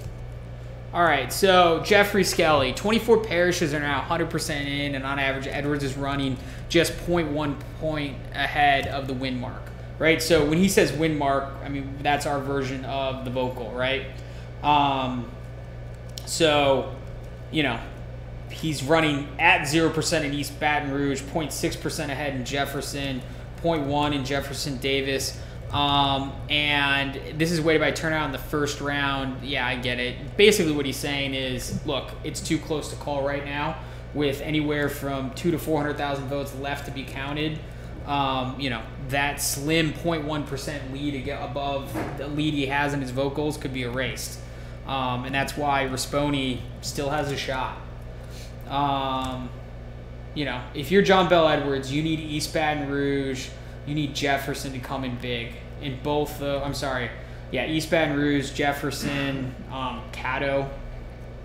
Certainly Caddo. I mean, Caddo has more outstanding votes in our projections than Jefferson does at this point. So, you know, these are the ones he's got to pull out. If we look at the larger map, these are just all the parishes. Can you go back to the vote goals real quick, Austin?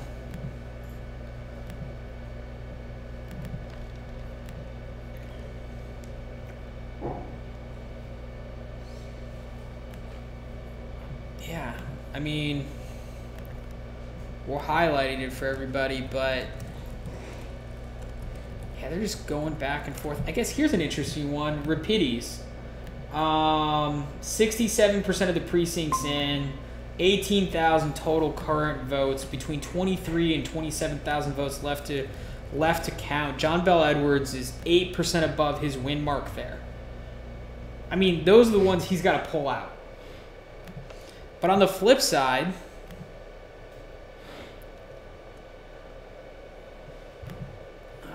like, where's a good Risponi one? So, I mean, Livingston here, Risponi's 1.5% above there. I mean, he's got to pull some stuff out there. Go ahead, Alex. So here's the thing, right? So I think we generally tend to be on the we're more reserved when it comes to, oh my God, you know, Edwards looks like he's on his way to victory, or Risponi. We tend to be a little bit, you know, we give the benefit of the doubt to the candidate that seems like is in an inferior position. I kind of feel like Risponi is, even though DDHQ, you know, he's still up. He actually it just flipped again. He seems to be running out of runway. A lot of his counties are 100% in, and you've got East Baton Rouge and Orleans counties, parishes, sitting at 35% in and 47% in, respectively. To me, that's kind of the ball game. There really aren't enough votes in the rest of the state to offset those two parishes. With everything else, you know, statewide we're at 82%, and I don't see a lot of red parishes left, and you know, they tend to be smaller too. I think this one might be headed for being done. So while you were talking, Wasserman called it for John Bell Edwards. Yeah. And I've been tabbing through some of these old county stuff. I don't know.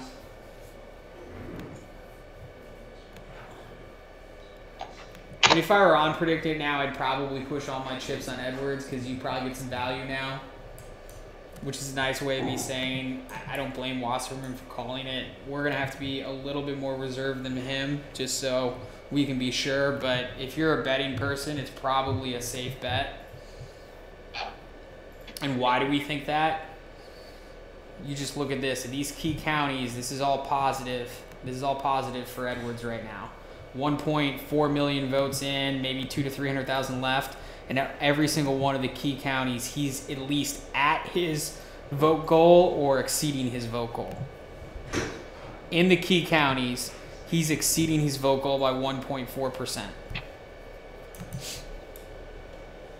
In Bossier and Cotto, which is where Trump was doing his rallies, to the extent that you think correlation is causation, he is 0.8% and 2.4% above his vote goals there.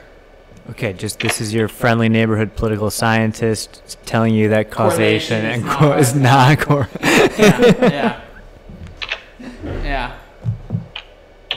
Correlation is not causation. Yeah, we have predicted latest yes price 99. Got it. So you're saying there's a chance? Yeah. Yeah. We got to see a little bit more coming in, but I mean, we'll say it on the live stream because we're not officially calling it. I would imagine we're there, right? Podcool, do you feel any different? No, I think I agree with that. I mean, especially looking at the vocals that we're doing. Yeah.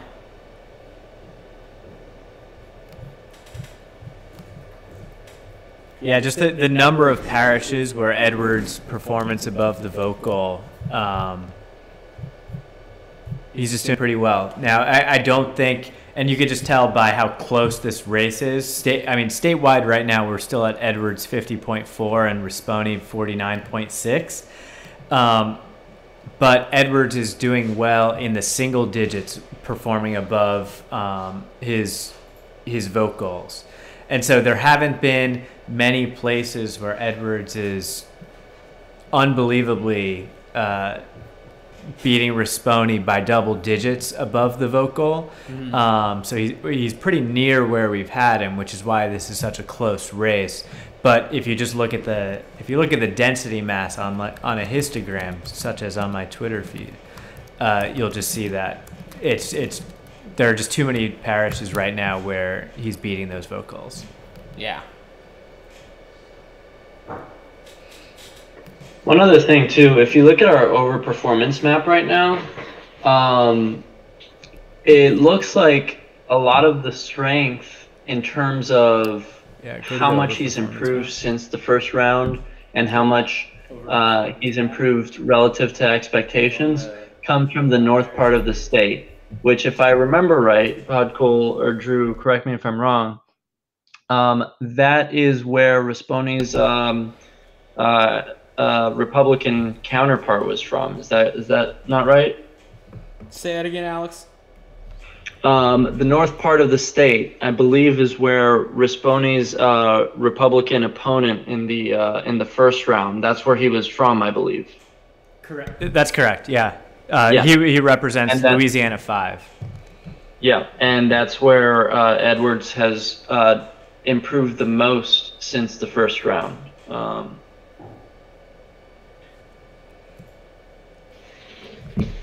You want to walk through what this this overperformance map is? Yeah. Someone? L. Dunson. Oh, good. Yeah. Okay. So essentially, what this is just a map of those vote goals, performance versus overperformance versus underperformance that we have on the sheet. So it's just a graphical representation of that. And so what you can see is the north part of the state Edwards has, relative to expectations, done really well. In the southern part of the state, it's been sort of a mixed bag between the two. So it could very well be that Edwards's inability to sort of coalesce the Republican vote around him might end up costing him tonight.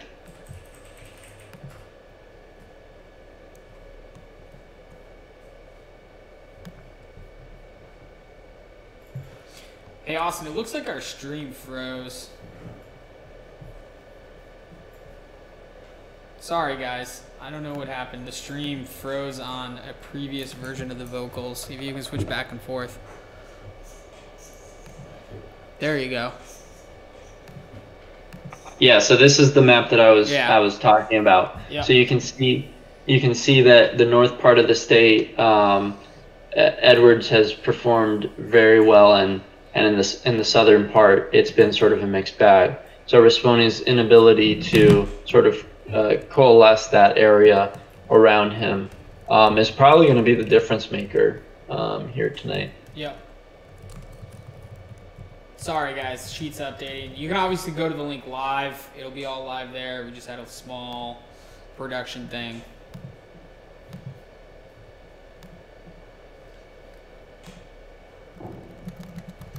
You guys will see the tweet. We're calling it for Edwards.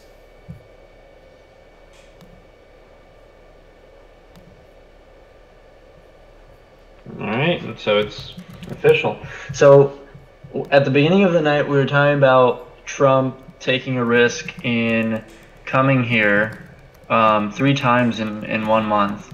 After already having suffered the loss in Kentucky that he and his team tried to spin as actually indicating that he was a very good campaigner.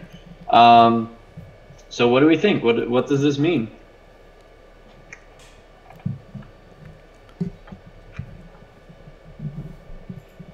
I think we're still trying to make sense of the numbers here. But I mean, Alex, I don't know. I was, when we had that conversation, I was on the team of, I don't understand why he would get into this race. I take Drew's earlier point of, if he got a flip, that would be something to brag about.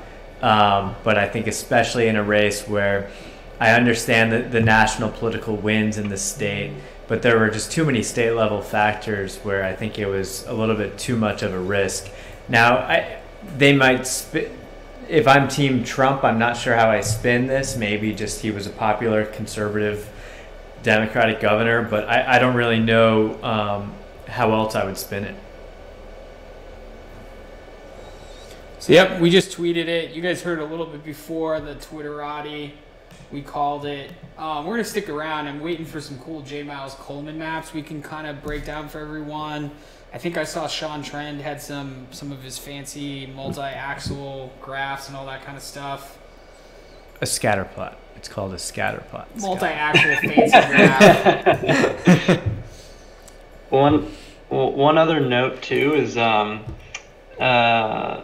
so the Republicans in the state legislature were also trying to gain a supermajority, and that was seen as sort of an attainable goal.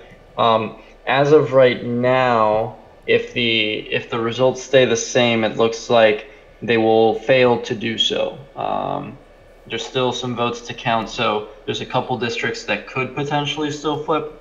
But if the votes were final as of now, they would not reach that supermajority. It looks like by about 2 districts.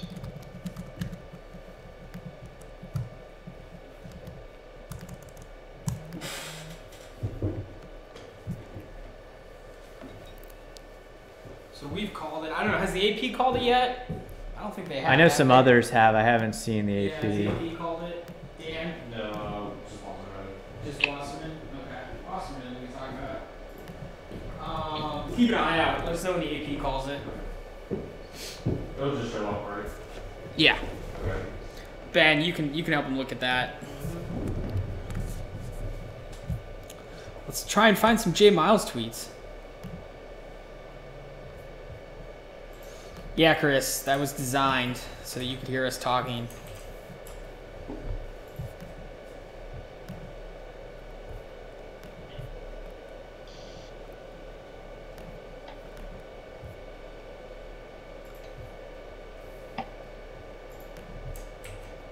All right, we'll give Podcool some love. Let's throw this tweet up here.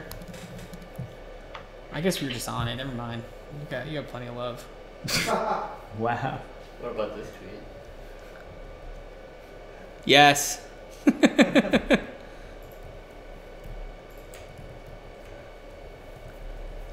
7:45 p.m.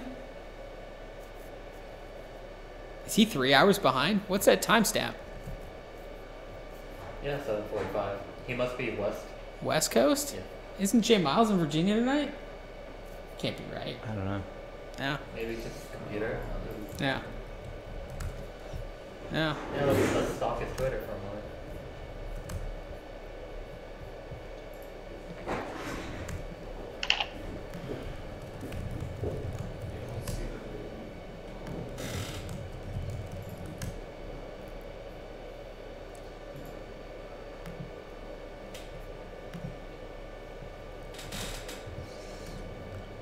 I don't see a whole lot. Someone give us something to look at. Where's Sean Trend? Jay Miles went to bed. Now that it's called, Jay Miles went to sleep. I think he's going to sleep for a while. They won the Super Bowl. You got a Louisiana election that the whole country's paying attention to. Yeah. It's a happy day. Orleans and East Baton Rouge, are now about 2/3 in. Bienville is the only other parish that's below 75% in at this point. And that's reflected in the margin now. John Bell Edwards with about a 10,000 vote margin. As Orleans and East Baton Rouge keep coming in, I would only really expect that to grow. There's, looks like about 1, 2, 3, 4, 5, 6, 7, 8, 9, 10 other parishes that are not 100% in. Most of those favor Risponi, but not enough votes in there. In fact, it looks like out of those counties, if you add up the number of votes that have been cast in them, they roughly equate to one of Orleans or East Baton Rouge. So just not any votes outstanding for Risponi that could offset those two parishes.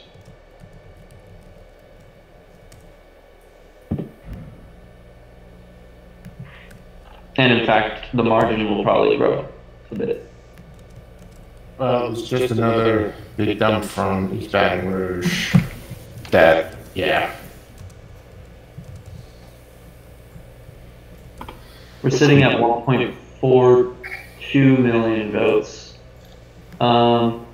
which means we'll probably end up somewhere right around, somewhere a little bit north of the middle scenario, but not at our high scenario. Yeah, like 1.5, 1.6 probably.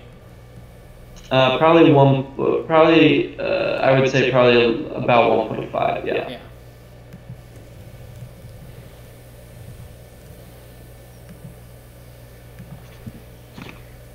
Let's look at this again. Go back to the spreadsheet there, Austin.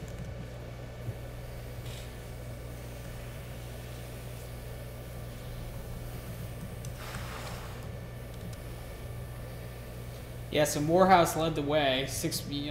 Edwards was 6.4% above his vocal there, and literally led the way. In all the other key parishes, he was anywhere from 1/10 of a point to 0%. Yeah, just enough to hold on. And I love it. All those people who were buying in to predict it right around like 9:45, 10 o'clock with that Morehouse are going to think they called it ahead of time. But look, you have 50 of these races tonight like it is. You could have 20, 30 different results.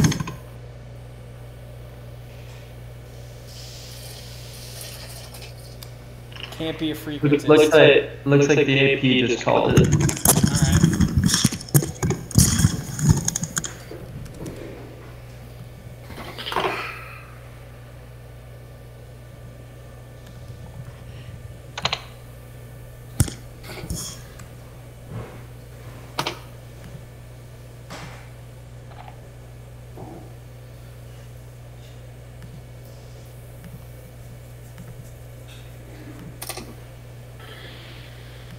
The AP just called it as well, so congratulations.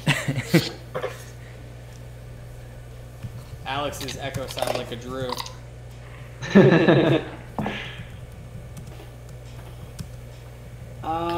Okay, we got a Sean trend graph that we can break down that actually explains some shit. Austin, you want to pull that up for us?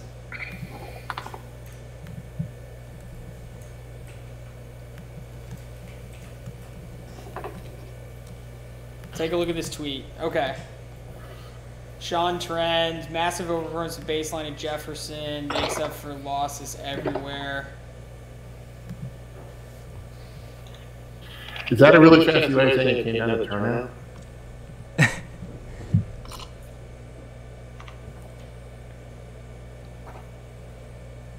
Well, I don't know if it's massive overperformance. He overperformed by about 0.7%. I mean,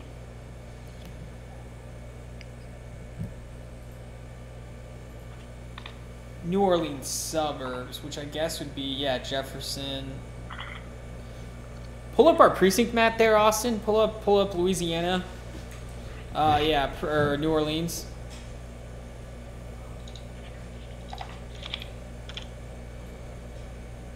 Okay.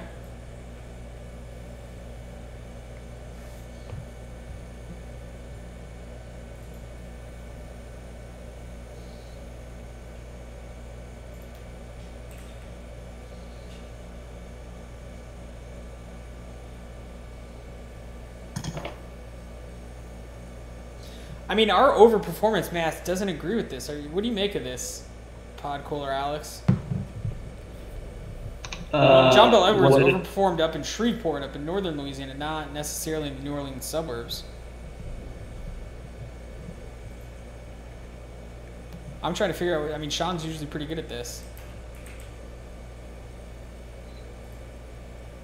So his baseline is the 2015 vote, whereas our baseline is the first round. Yeah. So, yeah. Yeah, because our overperformance map, I mean, John Bel Edwards did what he needed to do up in northern Louisiana. Right. Yeah. He's looking at the change from 2015 to now, which makes sense. In our estimates, this sort of dynamic where places like Orleans, Jefferson, and East Baton Rouge, Edwards went up in, and in a lot of the small counties, Edwards went down in, was already baked in essentially because we had already observed that trend in the first round. And so what we were trying to do here with our vote polls was essentially use the first round as a baseline and say, okay, now a month later with 200,000 extra votes, what does Edwards need in order to win this head-to-head? So it's just essentially like a different denominator here.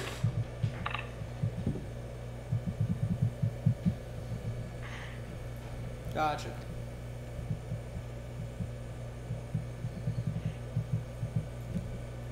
So that's what we've seen everywhere, but people thought, well, the suburbs aren't as large in Louisiana compared to the rural vote, but again, in a really tight race, it's small incremental gains.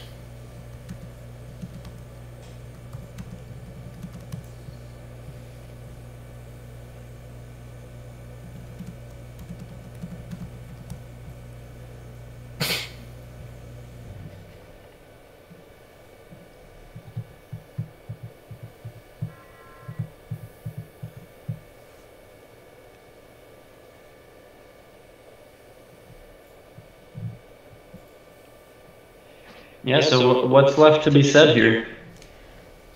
Not a whole lot. I guess here's the thing, right? AP headline, Louisiana's John Bel Edwards stuns GOP, wins re-election to a second term as the Deep South's only Democratic governor. Did he stun the GOP? In a race that was 50-50 the whole time? Yeah. Don't think so. Yeah, I mean, yeah. Yes, Deep South, only Democratic governor. Trump goes there a bunch of times. Polling's close. But I don't think anyone is like, what the fuck happened? Not to the level Bevin was. The polling was absolutely spot on. Yeah. Mm-hmm. Yeah. I mean, that's the thing when you're watching this is punditry. You know, this is the whole big thing you hear about Twitter, right? Punditry versus data. And you have these storylines, and sometimes they intersect, and sometimes bad methodology gets you to the right answer. But once you just parachuted in, you're not surprised about this. You're not surprised that Matt Bevin lost. I mean, John Bel Edwards was, for most of his first term, he was at or above 50% approval rating. Yeah. So it's not like he came out of nowhere. Matt Bevin in Kentucky was essentially, for 4 years, the least approved of popular governor in the country. Why would anyone be surprised he lost? Yeah. You know, we get so caught up in these national storylines and we want to shoehorn everything in to make them fit. Sometimes, you know, politics is still local, and candidates matter. Yeah. You know, John Bel Edwards just did a good job as governor. You know, people liked him. It's not that complicated. It's not that surprising. Yeah.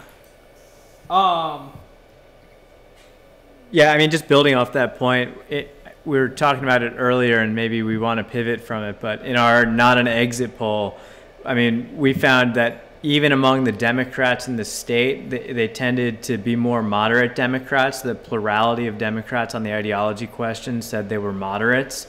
And it just seems that John Bel Edwards is probably just a good fit for this pretty red state. I mean, Trump won the state by almost 20 points in 2016. And yet here we are again saying that a Democrat is going to be the governor in this deep red state. I think this case, maybe even more so than Kentucky, this is just a good case where I think the candidate matches the electorate a little bit pretty well. Nothing about Trump's popularity. Yeah, and that's what Trump has a coalition, and it shows up for him. Now that'll be put to the test. And you want to say, well, is there a historical precedent for that? Well, let's go all the way back in history to, I don't know, Barack Obama. You know, the guy had a rock solid base that showed up for him, and it was transferable to absolutely no one else. Right. Yeah, and I think probably if I had to pick kind of one key from the not an exit poll that we did, I think the number one key is 1 in 2 Louisiana gubernatorial voters said that Trump had nothing to do with their vote today. Yeah. And that's a very high number, because this is a question that's typically asked in exit polls, and so you could go back in history. That's a very high number, that 1 in 2 people would say that the sitting president has nothing to do with their vote. And now, is that what we're going to see on CNN or MSNBC? No, that I think it's automatically going to be cast as to a grade on Trump. But I think, Drew, you're completely right in that these coalitions aren't always transferable, despite what the popular punditry might say. So, Louisiana is not in play next year. Okay? Yeah, that's out of the way. Exactly. And neither is Kentucky for the Dems to knock off McConnell. Right. And the other thing, too, is this is much more the norm historically. You know, it's the last couple of hyper-partisan cycles where you don't see presidential tickets splitting from senators. You used to see a lot of places where you would have 2 senators from opposing parties. Now you hardly ever see that. You know. Now I will just make the point that I think this is sort of a recurring trend post 2018. The national environment of sorts still tends to be favoring Democrats, because I think if this was an environment that was favorable to Republicans, then you don't have Bashir and John Bel Edwards pulling it out. And so, going into 2020, I think it does tell you one thing, and that's that overall the national environment seems to still lean Democrat. Alex, we're talking about an incumbent governor who won in 2015. So? I mean, but what I'm saying is I don't necessarily know if this is a reflection of the national wins. Maybe we'll never be able to know. But I think it's very clear. I think it's very clear that this race was much more nationalized than the 2015 race was. You can see that very clearly in the parishes, how they voted. You can see that in Sean Trent's analysis there, where the urban areas and the suburban areas went stronger for Edwards than they had in 2015, and then the rurals turned against him. I don't think that I don't see I don't see the connection there to being a nationalized race necessarily. But if you, I mean, obviously we have Tennille's tweet up there that supports what Alex is just saying.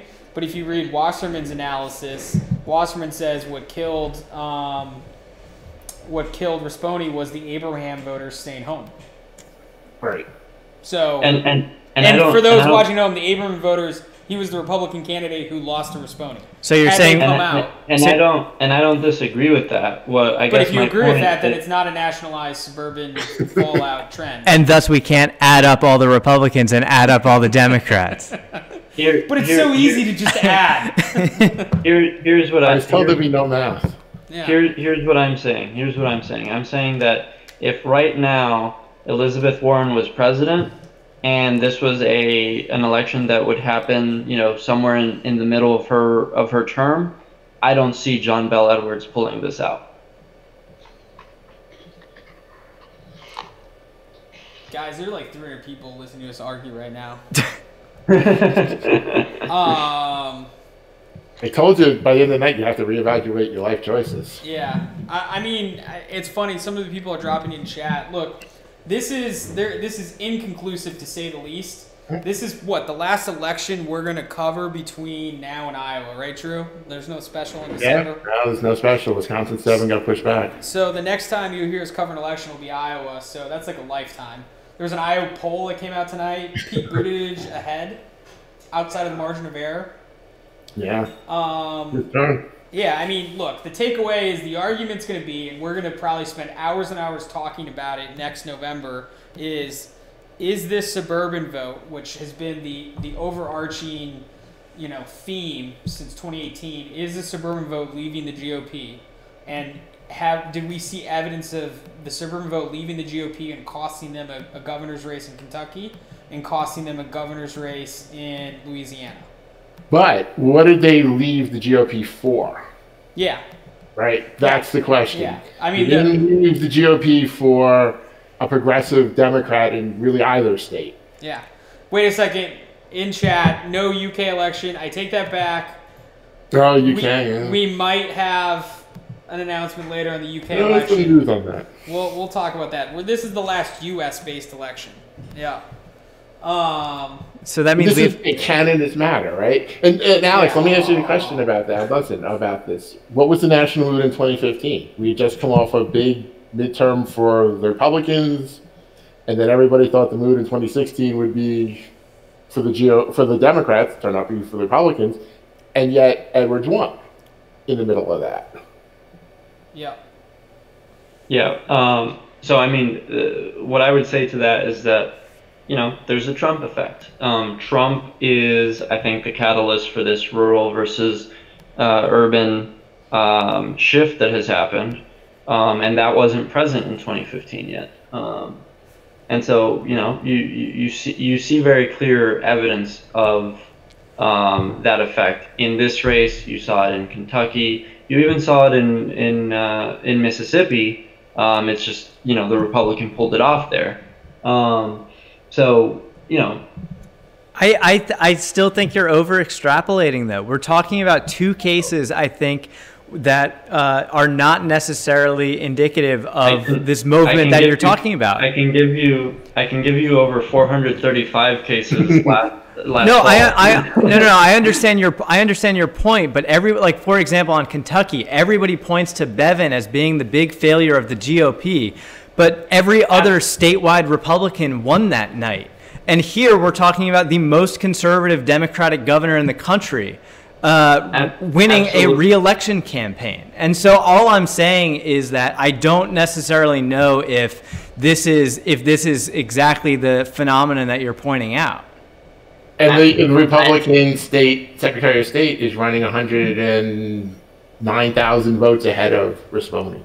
And I 100% agree with you. I'm not making the argument. I'm not making the argument. Hold on. I'm not making the argument that this environment allows Democrats to win in Kentucky and Louisiana, etc. What I'm saying is, given the faults of the Republican candidates, or the strengths in this case of the Democratic candidates, Right. The national environment is what allows them to pull off the victory instead of narrowly lose. So Bevin, for instance, I think would have held on if the environment was a little bit more favorable to Republicans. John Bel Edwards would not have pulled it off. Another example of this, for instance, is, and this is a more exaggerated example, is Alabama Senate with Doug Jones, right? He very narrowly pulled it off in 2017. I think that he would not have done so if there was a Democrat in office. I don't think he would have done so if wait. any other Drew. Republican in America was on the ballot again. 100% agree with you. But what I'm saying is, it's sort of the last oomph over the hill, right? Alex, we get it. You think this is a trend. We need like around the horn mute buttons. Yeah, we get it. You think this is a trend and it's going to project everything in the future. It's a theory. But how many votes ahead is the Republican Secretary of State candidate in Louisiana, Drew? Roughly 280, somewhere in that range. Yeah. 280,000. So if you tie that to the Kentucky story where all the statewide Republican candidates won except for the unpopular governor, that is the counter argument to the Republicans are collapsing in the suburbs. And both can be true. The Republicans can be collapsing in the suburbs, and they can still be pretty safe in red states like Kentucky and Louisiana, and there's a lot of ands here. This is a pretty complicated thing. And lose 2 governor's races in those states in the same year. In other words, they can be losing, the GOP can be losing the suburbs, they can lose 2 governorships in red states, and those red states could still be very red states come 2020. All 3 things can be true. Yep. But I mean, did the Republican AG candidate in Kentucky even lose the Cincinnati suburbs? I don't think so. Yeah, but it's not about losing whether you won or lost it straight up. It's where did you go in previous elections. I bet that those Republican candidates underperformed Mitt Romney. Hillary Clinton won Miami-Dade but got killed in Florida. So, yeah.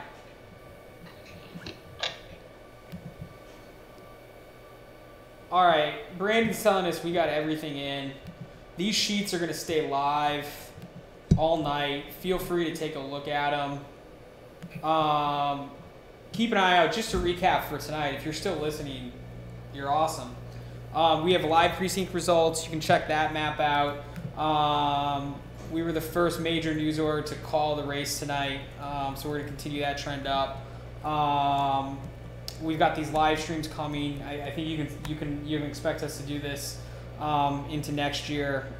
We may have some international stuff in the future, so we got a lot to play around with here. Send us some notes as we kind of make some adjustments going forward. But is there any closing thoughts? Pod Cool, Alex, Drew, anyone here? 2019's done, except for maybe an international, so we can focus all our attention. Maybe tease one thing that we talked about, possibly a podcast in the future, near-term future here, to get your fix on this, since we won't have U.S. elections. But, keep an eye out. There'll be a lot of news from the decision desk in the next couple of weeks and months. Yep. Cool. All right. Thanks, guys.